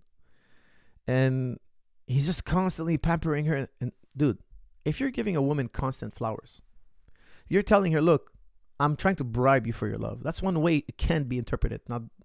It's not necessarily going to be interpreted, but most women will see it that way. Why is this guy trying so hard? Look, I always tell you guys, the death blow to every single counter to what I say about women is always go look at their romance novels. It's never a guy coming with a box of candy and flowers and cherishing them. No. It's always a guy who stands his ground, who's got things going for him, and eventually he falls in love. He's a challenge. The guy's a challenge. Guys, I didn't write these books. I don't sell these books, but you can't say that women lie with their dollars. They can lie with their lips, but at the end of the day, what do they buy? What did they consume? What really pushes their buttons? And it's the same with every human being. It doesn't have to be man and women, because I know that that's a real common trap men fall in. They find the girl they like and they just start showering her with gifts and they just shower her with attention. That's the wrong way to go about it. It's also true with every relationship. Like I enjoy being with somebody because they're friendly, they're kind, they have good character or whatever. Not because they're ready to be needy. That kind of can hurt the relationship. Now, let's say I'm in a room with a world-class black belt. I'm going to show him some extra attention. I might praise that person more, but not because of his achievements, not because of who he is. No, because of his achievements.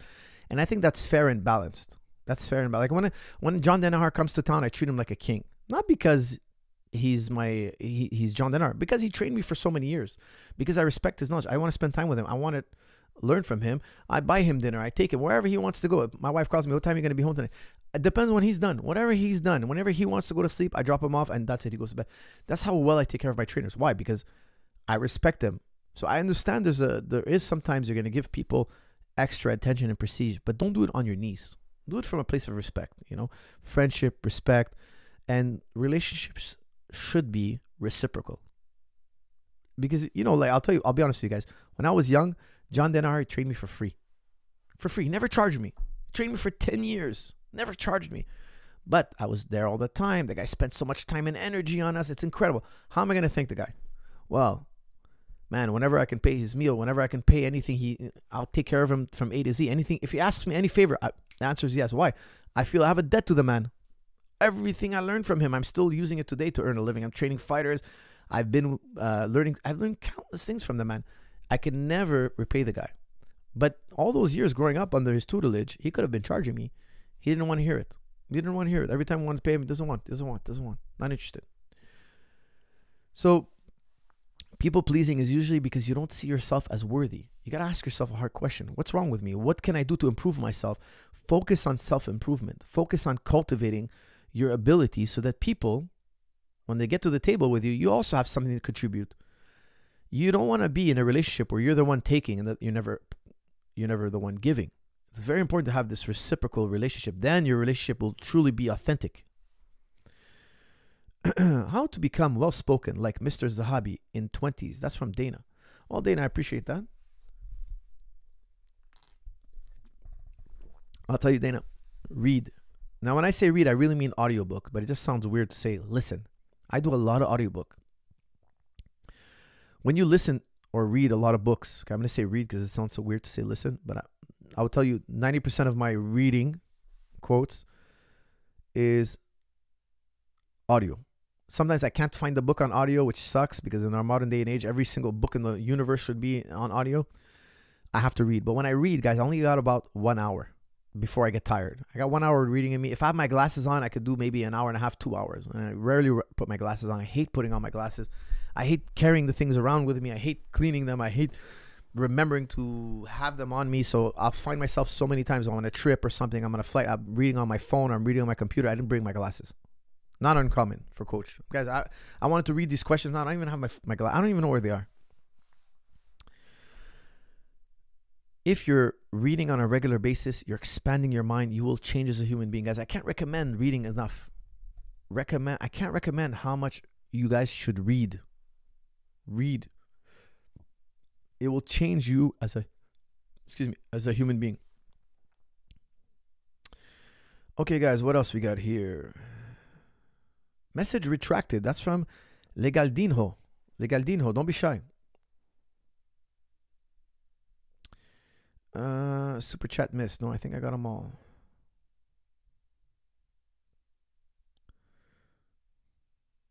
Coach, as a man, we must defend our family. If a man in a restaurant insults your wife, calls her a bitch, for example, would you put hands on him? If so, any worry of getting serious trouble with police? That's from Denzel. Denzel, I don't want to announce this, but I'm going to be releasing something exactly would do this topic. I don't want to announce it just yet, but because then I know people are going to be writing me emails asking me when it's coming out.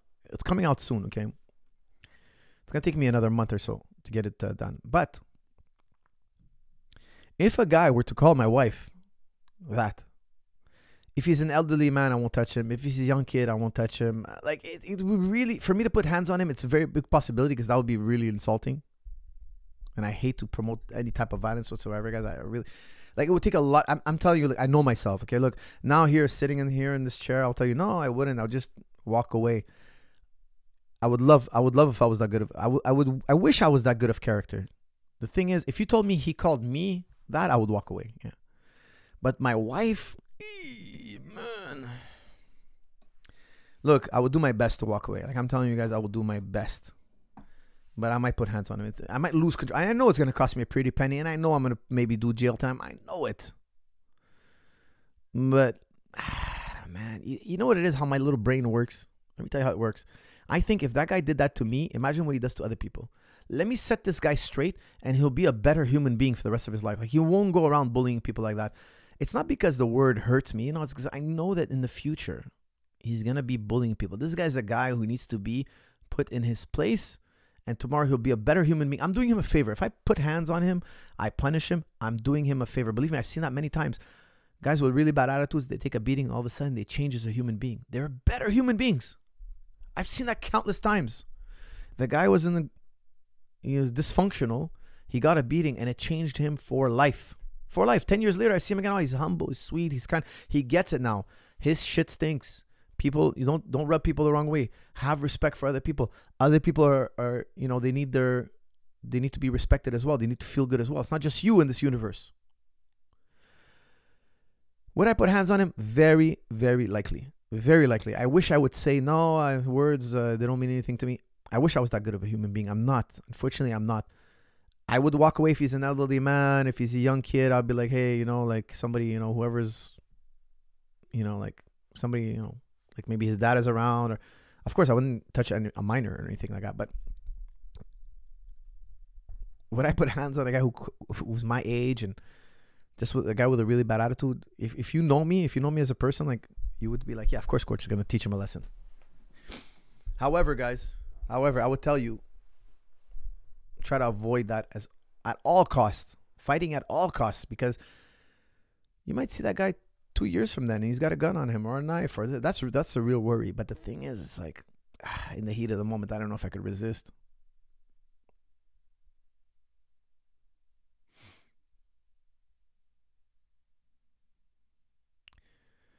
Ride BMX. Write it again in the chat. I'm going to look for your comment right now because I can't find it. All day has a missed super chat.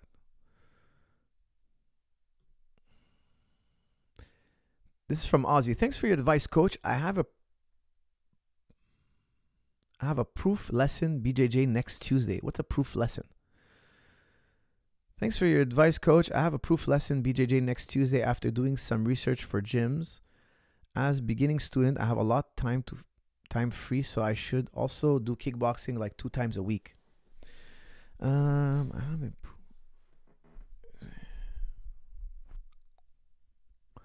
Look, I really recommend focus on doing basics, and if you can train twice a day, for sure you're gonna take warp speed. For sure, if you can do, let's say, jiu-jitsu in the AM and striking in the PM or vice versa, you'll skyrocket, guys. Training twice a day is the formula to get really good fast. Like, if you're really looking to get good, focus on training twice a day. Coach, just wanted to say thank you, but if I have one question, it's what do you do? What do you make of John Ciryl? You've referred to his philosophy of mind. Love his lectures on philosophy of language. John Ciryl, he's an excellent philosopher. He's come up with actually some very good thought experiments. However, I feel that he's yielded to the materialist philosophers. Like, he didn't push his... I like to push his examples even further than he does. John Ciryl, he kind of capitulates a bit, because the thing is, you have to understand something about academia today.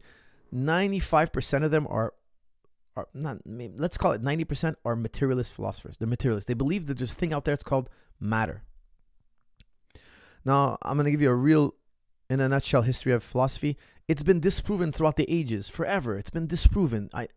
It's been proven that there's, time and time again, throughout the ages, that there is no proof of this thing called matter. I know it sounds weird, okay? But look up George Berkeley, idealism. Look up, if you really, look up Parmenides, his beliefs, etc. Look up Leibniz. Leibniz will be a more modern day rendition of it. There's no such thing. You could look up Kant as well, more modern day. It's easier to understand. Read only commentary on Kant. Don't actually try to read Kant, because Kant is impossible to read, very difficult to read. Read commentary on Kant, guys. Don't make the mistake of buying Kant's works and try to read them. You won't understand anything. Okay, he uses special terms that only philosophers, professional philosophers, only read Kant. Look, materialist philosophy has a impossible paradox to it. Matter is a metaphysical claim. They're claiming there's no metaphysics, and then they're making a metaphysical claim. The core of their belief is metaphysical. Nobody's ever seen matter. Nobody's ever seen objective matter. It doesn't exist. It's in your head only. It's an idea in your head. For those of you who are really interested in this, look up nominalism. Like, coach, I'm a nominalist. I've never read any works of a materialist philosopher who can get around this. They always just basically say, oh, well, that's just what we believe. That's at the end of it's a blind faith. Okay. Now, if anybody with a PhD wants to debate me on this, please feel free to reach out to me. I'm more than happy to take the mic, have you on this channel, and discuss it in depth. Even though maybe most people are not interested, I'm still interested enough. Even if it's not going to be a wild and super popular podcast, let's do it nonetheless, so I could refer to it forever. There is no materialist philosopher in the world, in the history of the world. In the history of the world, take these words to anybody. I challenge anybody in the world, but not some layman. I want some guy who's trained in philosophy, trained in logic, to come and try to dispute this.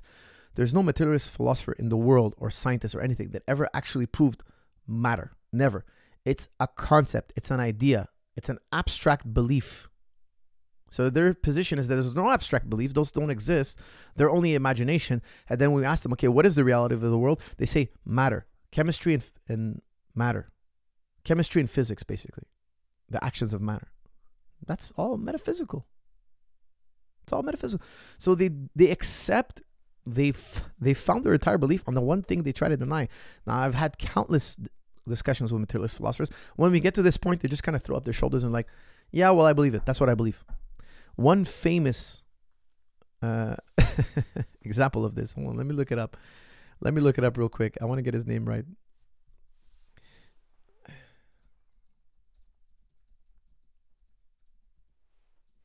Let me look it up, okay? Okay, listen to these words, okay? I refute him thus.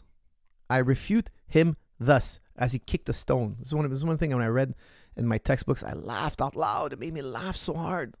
Listen to this, okay? George Berkeley in the Enlightenment period, he just said exactly what I said, that materialism is a metaphysical claim. It's not true. It's never been proven. It's part of your imagination. Et voila. You're wrong. Materialism does not exist. It has yet to be proven. It's a ghost in your mind. Upon reading this, listen to this. Dr. Johnson's response to George Berkeley's philosophy of immaterialism, so the opposite of materialism is immaterialism. I refute him thus, he said famously. He kicked a stone, meaning I just reject you. He didn't have a counter argument. He just physically got up. This is the legend. He got up, kicked a stone. Said, I refute him thus, in the expression that is famous in philosophy. It was Dr. Johnson's response to George Berkeley's philosophy of immaterialism. Immaterialism was the view that all that exists are ideas. There is no material substance. Berkeley said, all we can ever know is what's inside our mind. I refute him thus. He kicked a stone. That's what materialist philosophers tell us when we bring them to this junction. They just throw their hands up in the air and I'm like, well, I just believe it. Well, that's a blind faith. It's a presupposition, meaning you're believing something that has no proof. Oh, well, I just decide I can't get around it. I have this deep instinctual belief about it. I have an instinct. It's just so easy to say yes to it. Okay, well, it's not logical. Okay, we agree it's not logical. If you go to materialist philosophers, they'll tell you, look, it's not logical. We just have this belief. It's not logical. It has no base in logic. Okay, so the whole thing, if your foundation is not logical, what about the rest? It works. It's pragmatic. It works. It's not necessarily true, but it works. So if it works, that's all we care about, is that our knowledge works. Hey, coach, I'm new to kickboxing sparring and I have been getting headaches after light, moderate sparring every single time. What can I do to fix this? That's from Suhail, excuse me. Suhail, I will tell you, neck training. Neck training. Train your neck, okay? Get strong. Look, I've thought about all this before. Get strong and stable neck and work your neck. Because when you're getting hit, your neck muscles are not strong. What happens is you get tight muscles in your shoulder. Look this up. 80% of headaches comes from tension in your muscles. It's not that if you're doing light sparring, if you're not getting hammered, then it's very likely tension in your neck. Okay, you're sparring, you're getting hit, it's jostling your neck. Your muscles are not used to being jostled like that. They're holding up your spine, the neck, the cervical spine. It's too much stress. They get really, really tight because they're overworked. That creates what they call a tension headache. So if you get strong and stable neck, I teach you how to massage your upper traps, light massage, deep massage, and crushing pressure. How to exercise your neck, how to use your chin bone as leverage to stretch your spine, to decompress the nerves, to relieve tension headache. Train the muscles in your neck like I show in the video. Be gentle. Once you strengthen your neck, you won't have these problems, okay? Look it up. Be very diligent. Do some research. Most headaches are due to tight muscles in the upper traps, shoulders. So use the massage exercises I show in the video. Decompress the spine. Decompress the neck. Decompress the spine. Relieve the muscles. Build the muscle stronger so that when you spar, it's not an overload. Whenever you overload a muscle, whenever something is due to a muscle, one reaction is to become very, very tight because it's trying to tell you, look, stop working me. I'm still rebuilding. I'm not ready to work. Loosen it up. Loosen it up. Make it stronger so that when you spar, it's comfortable amount of stress. There's a margin of safety. Like I always talk about all the strong and stable program. You have to always work within a margin of safety. If my exercise is a 7 on 10, And if I want to do it safely, I gotta have the ability I have to have the ability of 8.5 on 10. I gotta work with this margin of safety. Okay, so I don't have overuse injuries. Hope that helps you. Dejan Viking, $4.99. Well, thank you, sir. You're a gentleman and a scholar, but no question asked. Okay, I got a bunch of super chats here. Salam, coach. We need you back on Joe Rogan for more MMA philosophy and science epic talk. That's from Schiff. Thank you, my man. I look to next time I'm in Texas, I'll reach out to Joe and we'll hopefully get together. What else we got here? Got so many super chats that come in.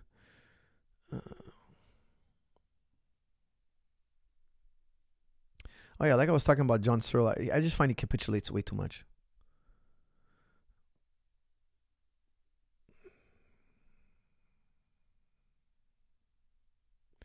Okay, here we go.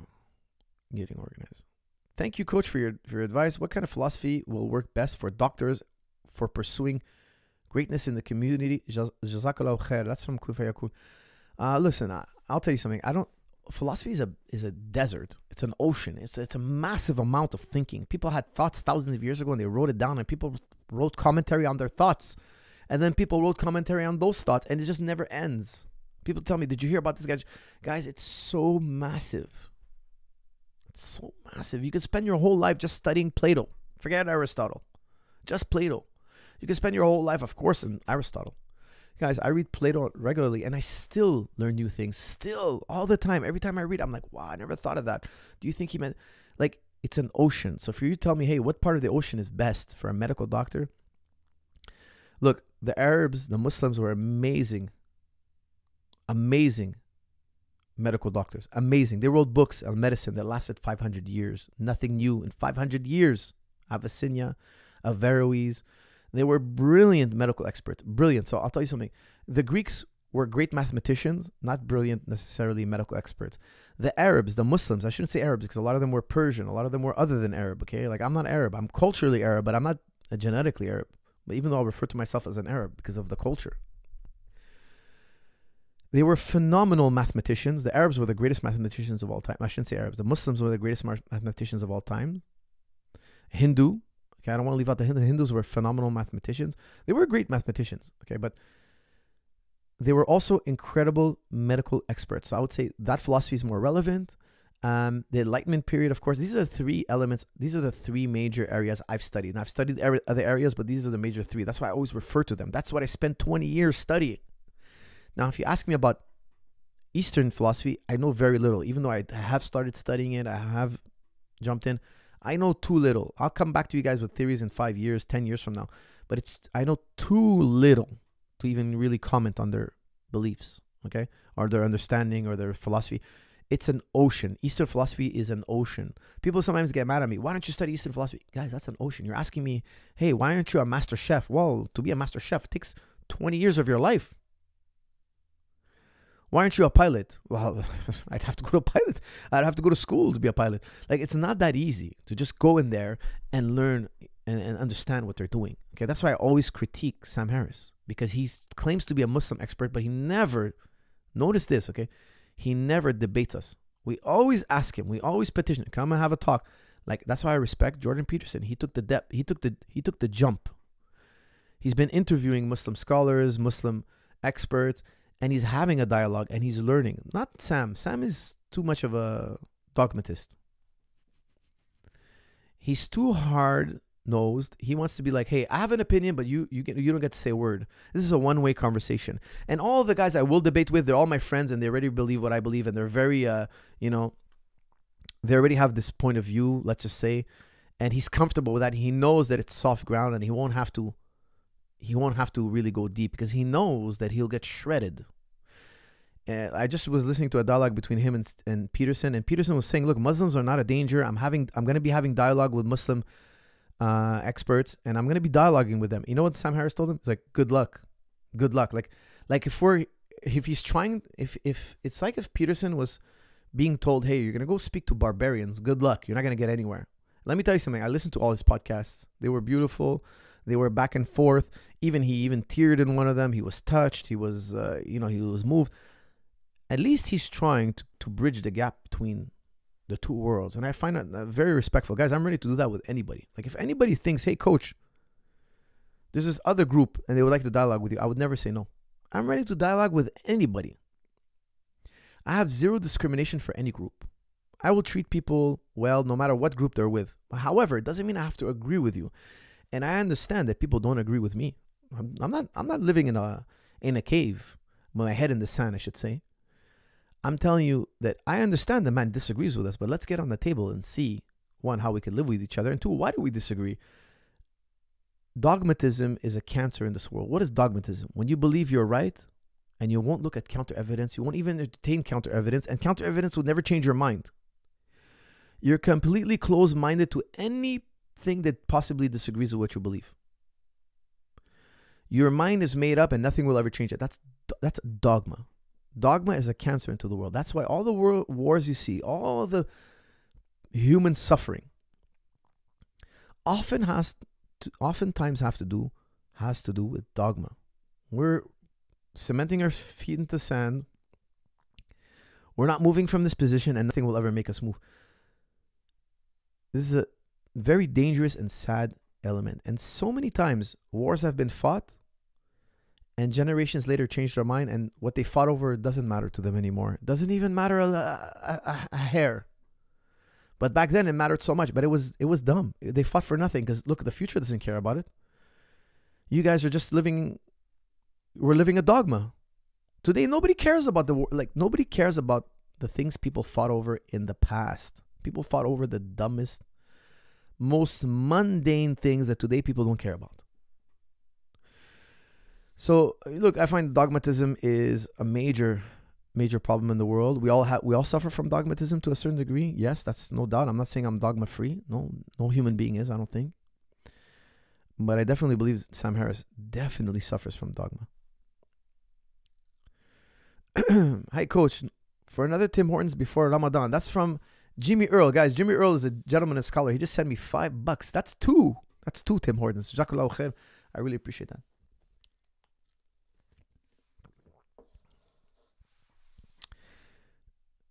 Hey, coach, any tips for training during Ramadan? That's from AJ. AJ, I would recommend intermittent fasting starting from now. Not Ramadan, obviously. Ramadan, you're fasting. Get used to fasting before Ramadan. So have 1 or 2 meals a day. I'm actually coming out with a book on intermittent fasting for combat sports because there was no book out there on combat sports and intermittent fasting. It's all intermittent fasting for regular people. There's no sport. What do you do if you're a combat athlete or you're a glycogen, you're in a glycogenic sport and you're an athlete and you need to intermittent fast? I had to experiment, trial and error. It's not complicated, guys. Intermittent fasting is not complicated. It's super simple. Carb up before your practices. If you're training twice a day, you carb up twice a day. I'm going to get into the details in the book, but start intermittent fasting. Have 1 or 2 meals a day so that when you go to Ramadan, you're already in the beat. Guys, it takes about 30 days to get used to it. So by the time you get through Ramadan, all you felt was the pain. You never, for those of you who don't know, Ramadan's when we fast. All Muslims fast for 30 days, okay? We basically fast from sunrise to sunset, okay? A little bit before sunrise, and right at sunset, we can eat again, eat and drink. It takes about 30 days to get into the habit. So if you did it for 30 days before, like I'm always intermittent fasting. So when Ramadan comes, it's not such a shock. So start intermittent fasting. Have a 4 or 5 hour eating window, or even 8. If you're training, make it an 8 hour eating window. That way, when Ramadan comes, it's not a huge shock. Guys, this is my coffee. I've already done eating for the day. I ate breakfast. I ate a very small lunch, very small. I ate a sandwich. And this coffee, my coffee is not breaking my fast. It's 4 o'clock. I finished eating at 3. So I did 10 to 3 today. Why? I'm not training tonight. I have a project tonight, so I'm not able to go and train. I eat less. When I'm not training, I eat 1 meal for breakfast, lunch, and that's it. No dinner, guys. You don't need dinner. Who made up this 3 meals a day rule with plus snacks? Who made this craziness up? You don't need that much food. I want you guys to look down on your belly right now. Look down on your belly. If there's an excess amount of fat, you're eating too much. Your body's telling you, look, I have so many calories, I'll put some in reserve. If you look down on your belly right now and you have flab, that means you ate too much food. It's that simple. Lower the amount of food gradually, slowly. You're eating too much. You don't need that much food. Now, look, I already started writing this book, and I talk about the first 30 days. The first 30 days is not easy. I talk about how I'm not going to sugarcoat it. You're going to bite the bullet. That's why you want to start fasting before Ramadan, before you get into the difficult days, because they're going to be even harder now. Because after 30 days, it gets easy, but Ramadan's over. You understand? So it's not even really 30 days. Honestly, the first 2 weeks are the hardest. Changing. Going from hot water to cold water. Guys, I live in cold water. So for me, Ramadan, it's not so hard.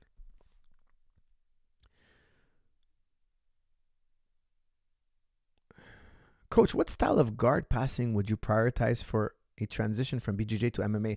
That's from Alex Espinoza. Alex, I really believe in both loose passing and tight passing. So body lock passing and loose passing. I'm not a believer in doing just one. I know some guys spend their whole career doing one, and it works. I find that's true for a small percentage of fighters, either MMA or BJJ. Most guys, average Joes, need to learn both. I am a big believer in learning both. Don't kid yourself that thinking tight passing is the way to go. Some guys, like for instance, you look at George St. Pierre, Jake Shield, they're very good at tight passing. They have certain attributes that make it so. If you look at Rafa Mendez, he rarely tight passes. He's always loose passing. I'm a believer in both, and you'll gravitate to either one as you get more experience. Okay, if you are one of those special case guys.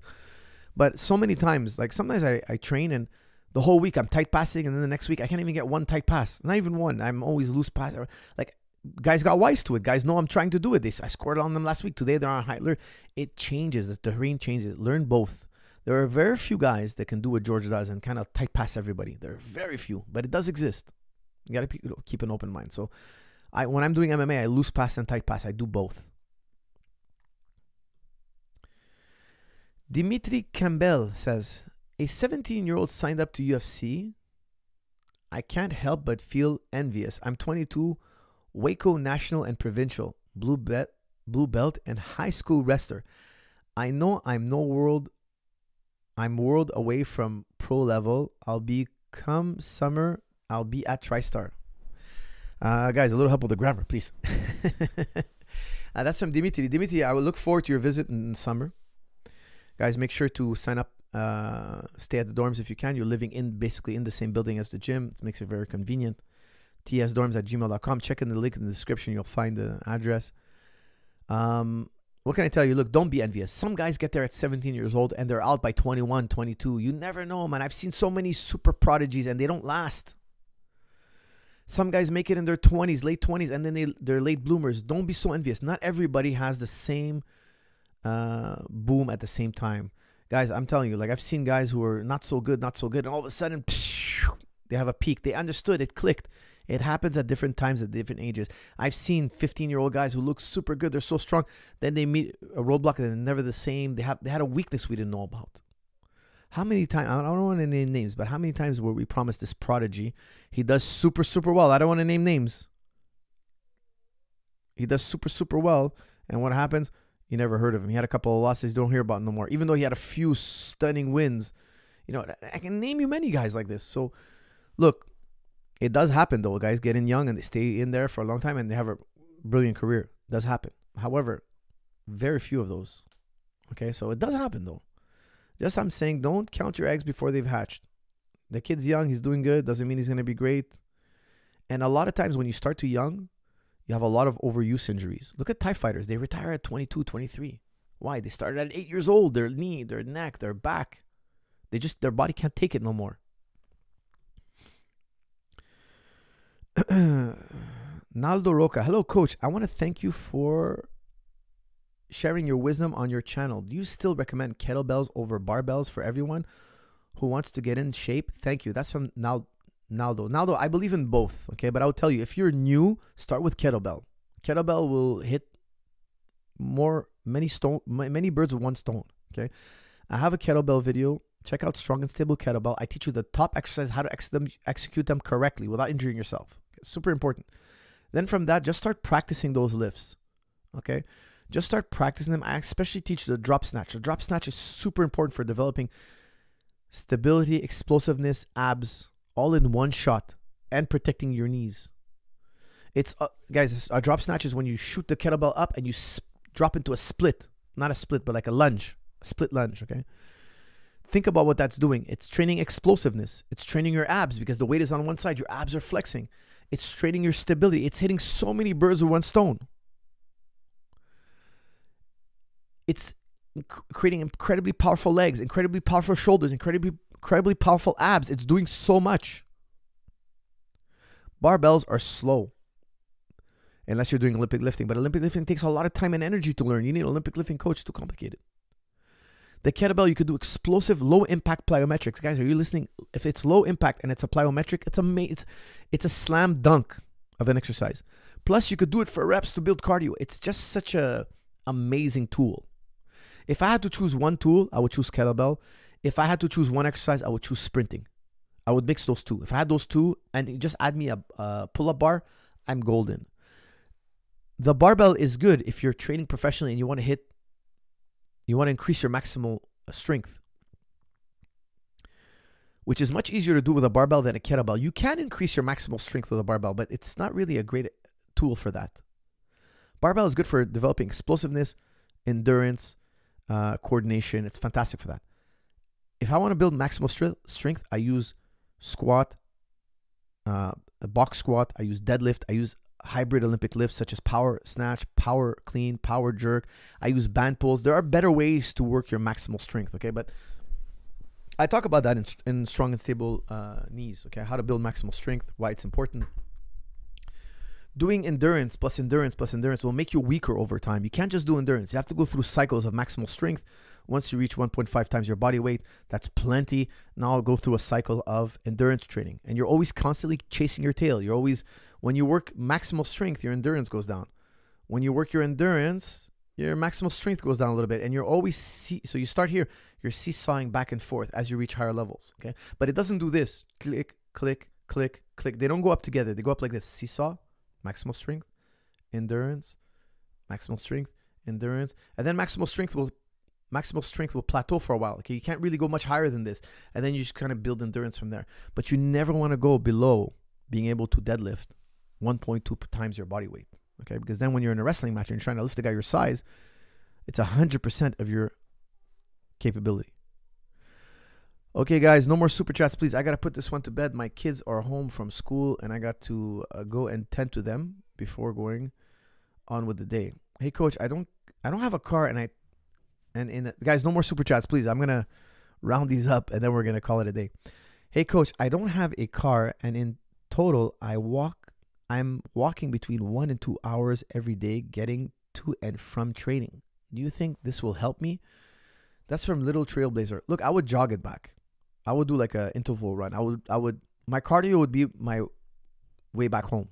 Okay, so what I would do was I would get a good backpack where I can have not only the shoulder strap, but a strap around my stomach. So that way when I run, it doesn't jostle up and down, so it doesn't kill my body, okay? I would probably do like 30 seconds run fast, 30 seconds jog. 30 seconds run fast, 30 seconds jog. I'll probably come up with an interval, okay? So it's anaerobic and aerobic at the same time. I'm doing bursts of sprinting. And by sprinting, I mean 70 to 80% of your capability. And then I'm doing bursts of jogging. Not bursts, but so bursts of sprinting, then jogging. Bursts of sprinting. I would probably do that 10, 15 minutes and walk the rest of the way home as a cool down. So I would use my commute to and from the gym as a conditioning tool. Now, on the way there, I'd probably just walk it just so I can save my glycogen and save my stores for when I'm actually training. But instead of staying back behind in the gym and running on the treadmill or doing airdyne, just go home and make your commute home your run. Salam, coach, when are you coming to Belgium? That's a great question, my man. I have some friends from Belgium, some new students that came. I just gave somebody a purple belt that came from Belgium. He's been training with Pierre-Olivier Leclerc, one of my students, and he was doing really, really well. He brought him in from Belgium to test him out at the gym. I was really impressed with his, so shout out to Maximo. I'm pretty sure he's listening to this. Very, very solid purple belt. We decided to promote him here in Canada, and he's traveling back and forth from Belgium to Canada to get his future belts as well. Very strong jiu-jitsu in Belgium. I can't wait to show up there one day and hang out with you guys. Also, je parle français, so we can talk. You know, Belgium, they speak a lot of French. So definitely next time I'm in Europe, I'll try to connect with the people of Belgium. What do you think of Philly shell defense? That's from Nabil. I like it. It has its place. It's not the end-all, be-all, but it has its place. I like it. In Muay Thai, we kind of cross block. I call it more of a cross block because Philly shells when your hand is more down. I like it. I use both. And like everything else, it has its place. Guys, please, no more super chats. Jabid Rahman, thank you. You're a gentleman and a scholar. Let's see here. Guys, I'm bombarded with super chats. Please, no more. Shif, ever had any jinn or supernatural experience? No, I've never had a jinn. Guys, for jinn, it's like spiritual. I would say, sorry. Yeah, like a not demon, but spirit. No, I've never had an encounter with a spirit. Okay, here it is. This is the one I missed. Assalamu alaikum. I'm 5 feet and 6. I am 5 feet and 6.9 inches. Okay, 5 feet 6. Okay. This is from Achinjo Shabab. How should I fight taller guys? And what should I do? Train Barakufik.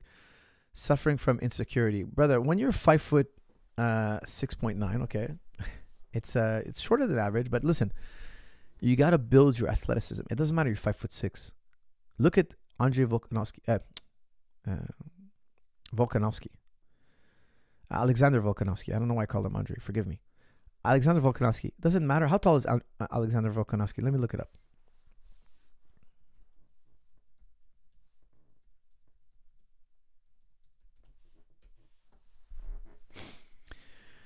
Ah, 1.6 meters. What is with him? 5 foot 6 inches tall. He's 5 foot 6 inches tall. That's per Wikipedia. Okay. You, my brother, are 5 foot 6 inches tall. Let me ask you a question. Do you think Volkanovski feels short? No. No, he doesn't. Okay. It doesn't matter that he's short. It's all about being a beast. It's all about being a beast. Take what you have and make the most of it. Make sure that people will know that you're not 5 foot 6 in your mind. Build your body, build your endurance, build your capability. People will respect you, your physicality, if you can box, wrestle. I would go full blast MMA. You need a more. Look, when I was young, I was shorter than everybody. That's why I was so obsessed with martial arts. I was bullied and short of everybody. It was a benefit to me because it made me crazy about martial arts. It made me psychotic about martial arts. I'm constantly watching fights. I'm constantly studying new. I'm so immersed in it. Why? It's that little kid in there that doesn't want to get beat up. It's that psyche that you develop when you're young. Take that as motivation. Guys, I'm a big believer in being physical, meaning training your physicality, training your mind, and making money is important, guys. Making money is very important, okay? But I don't want to get into it. But train your mind. Don't be a guy who has nothing between his ears. You won't get the full experience of life. It's very important. Okay, you make time to cultivate your mind, reading books, learning new ideas. Make time. And make time for your physicality.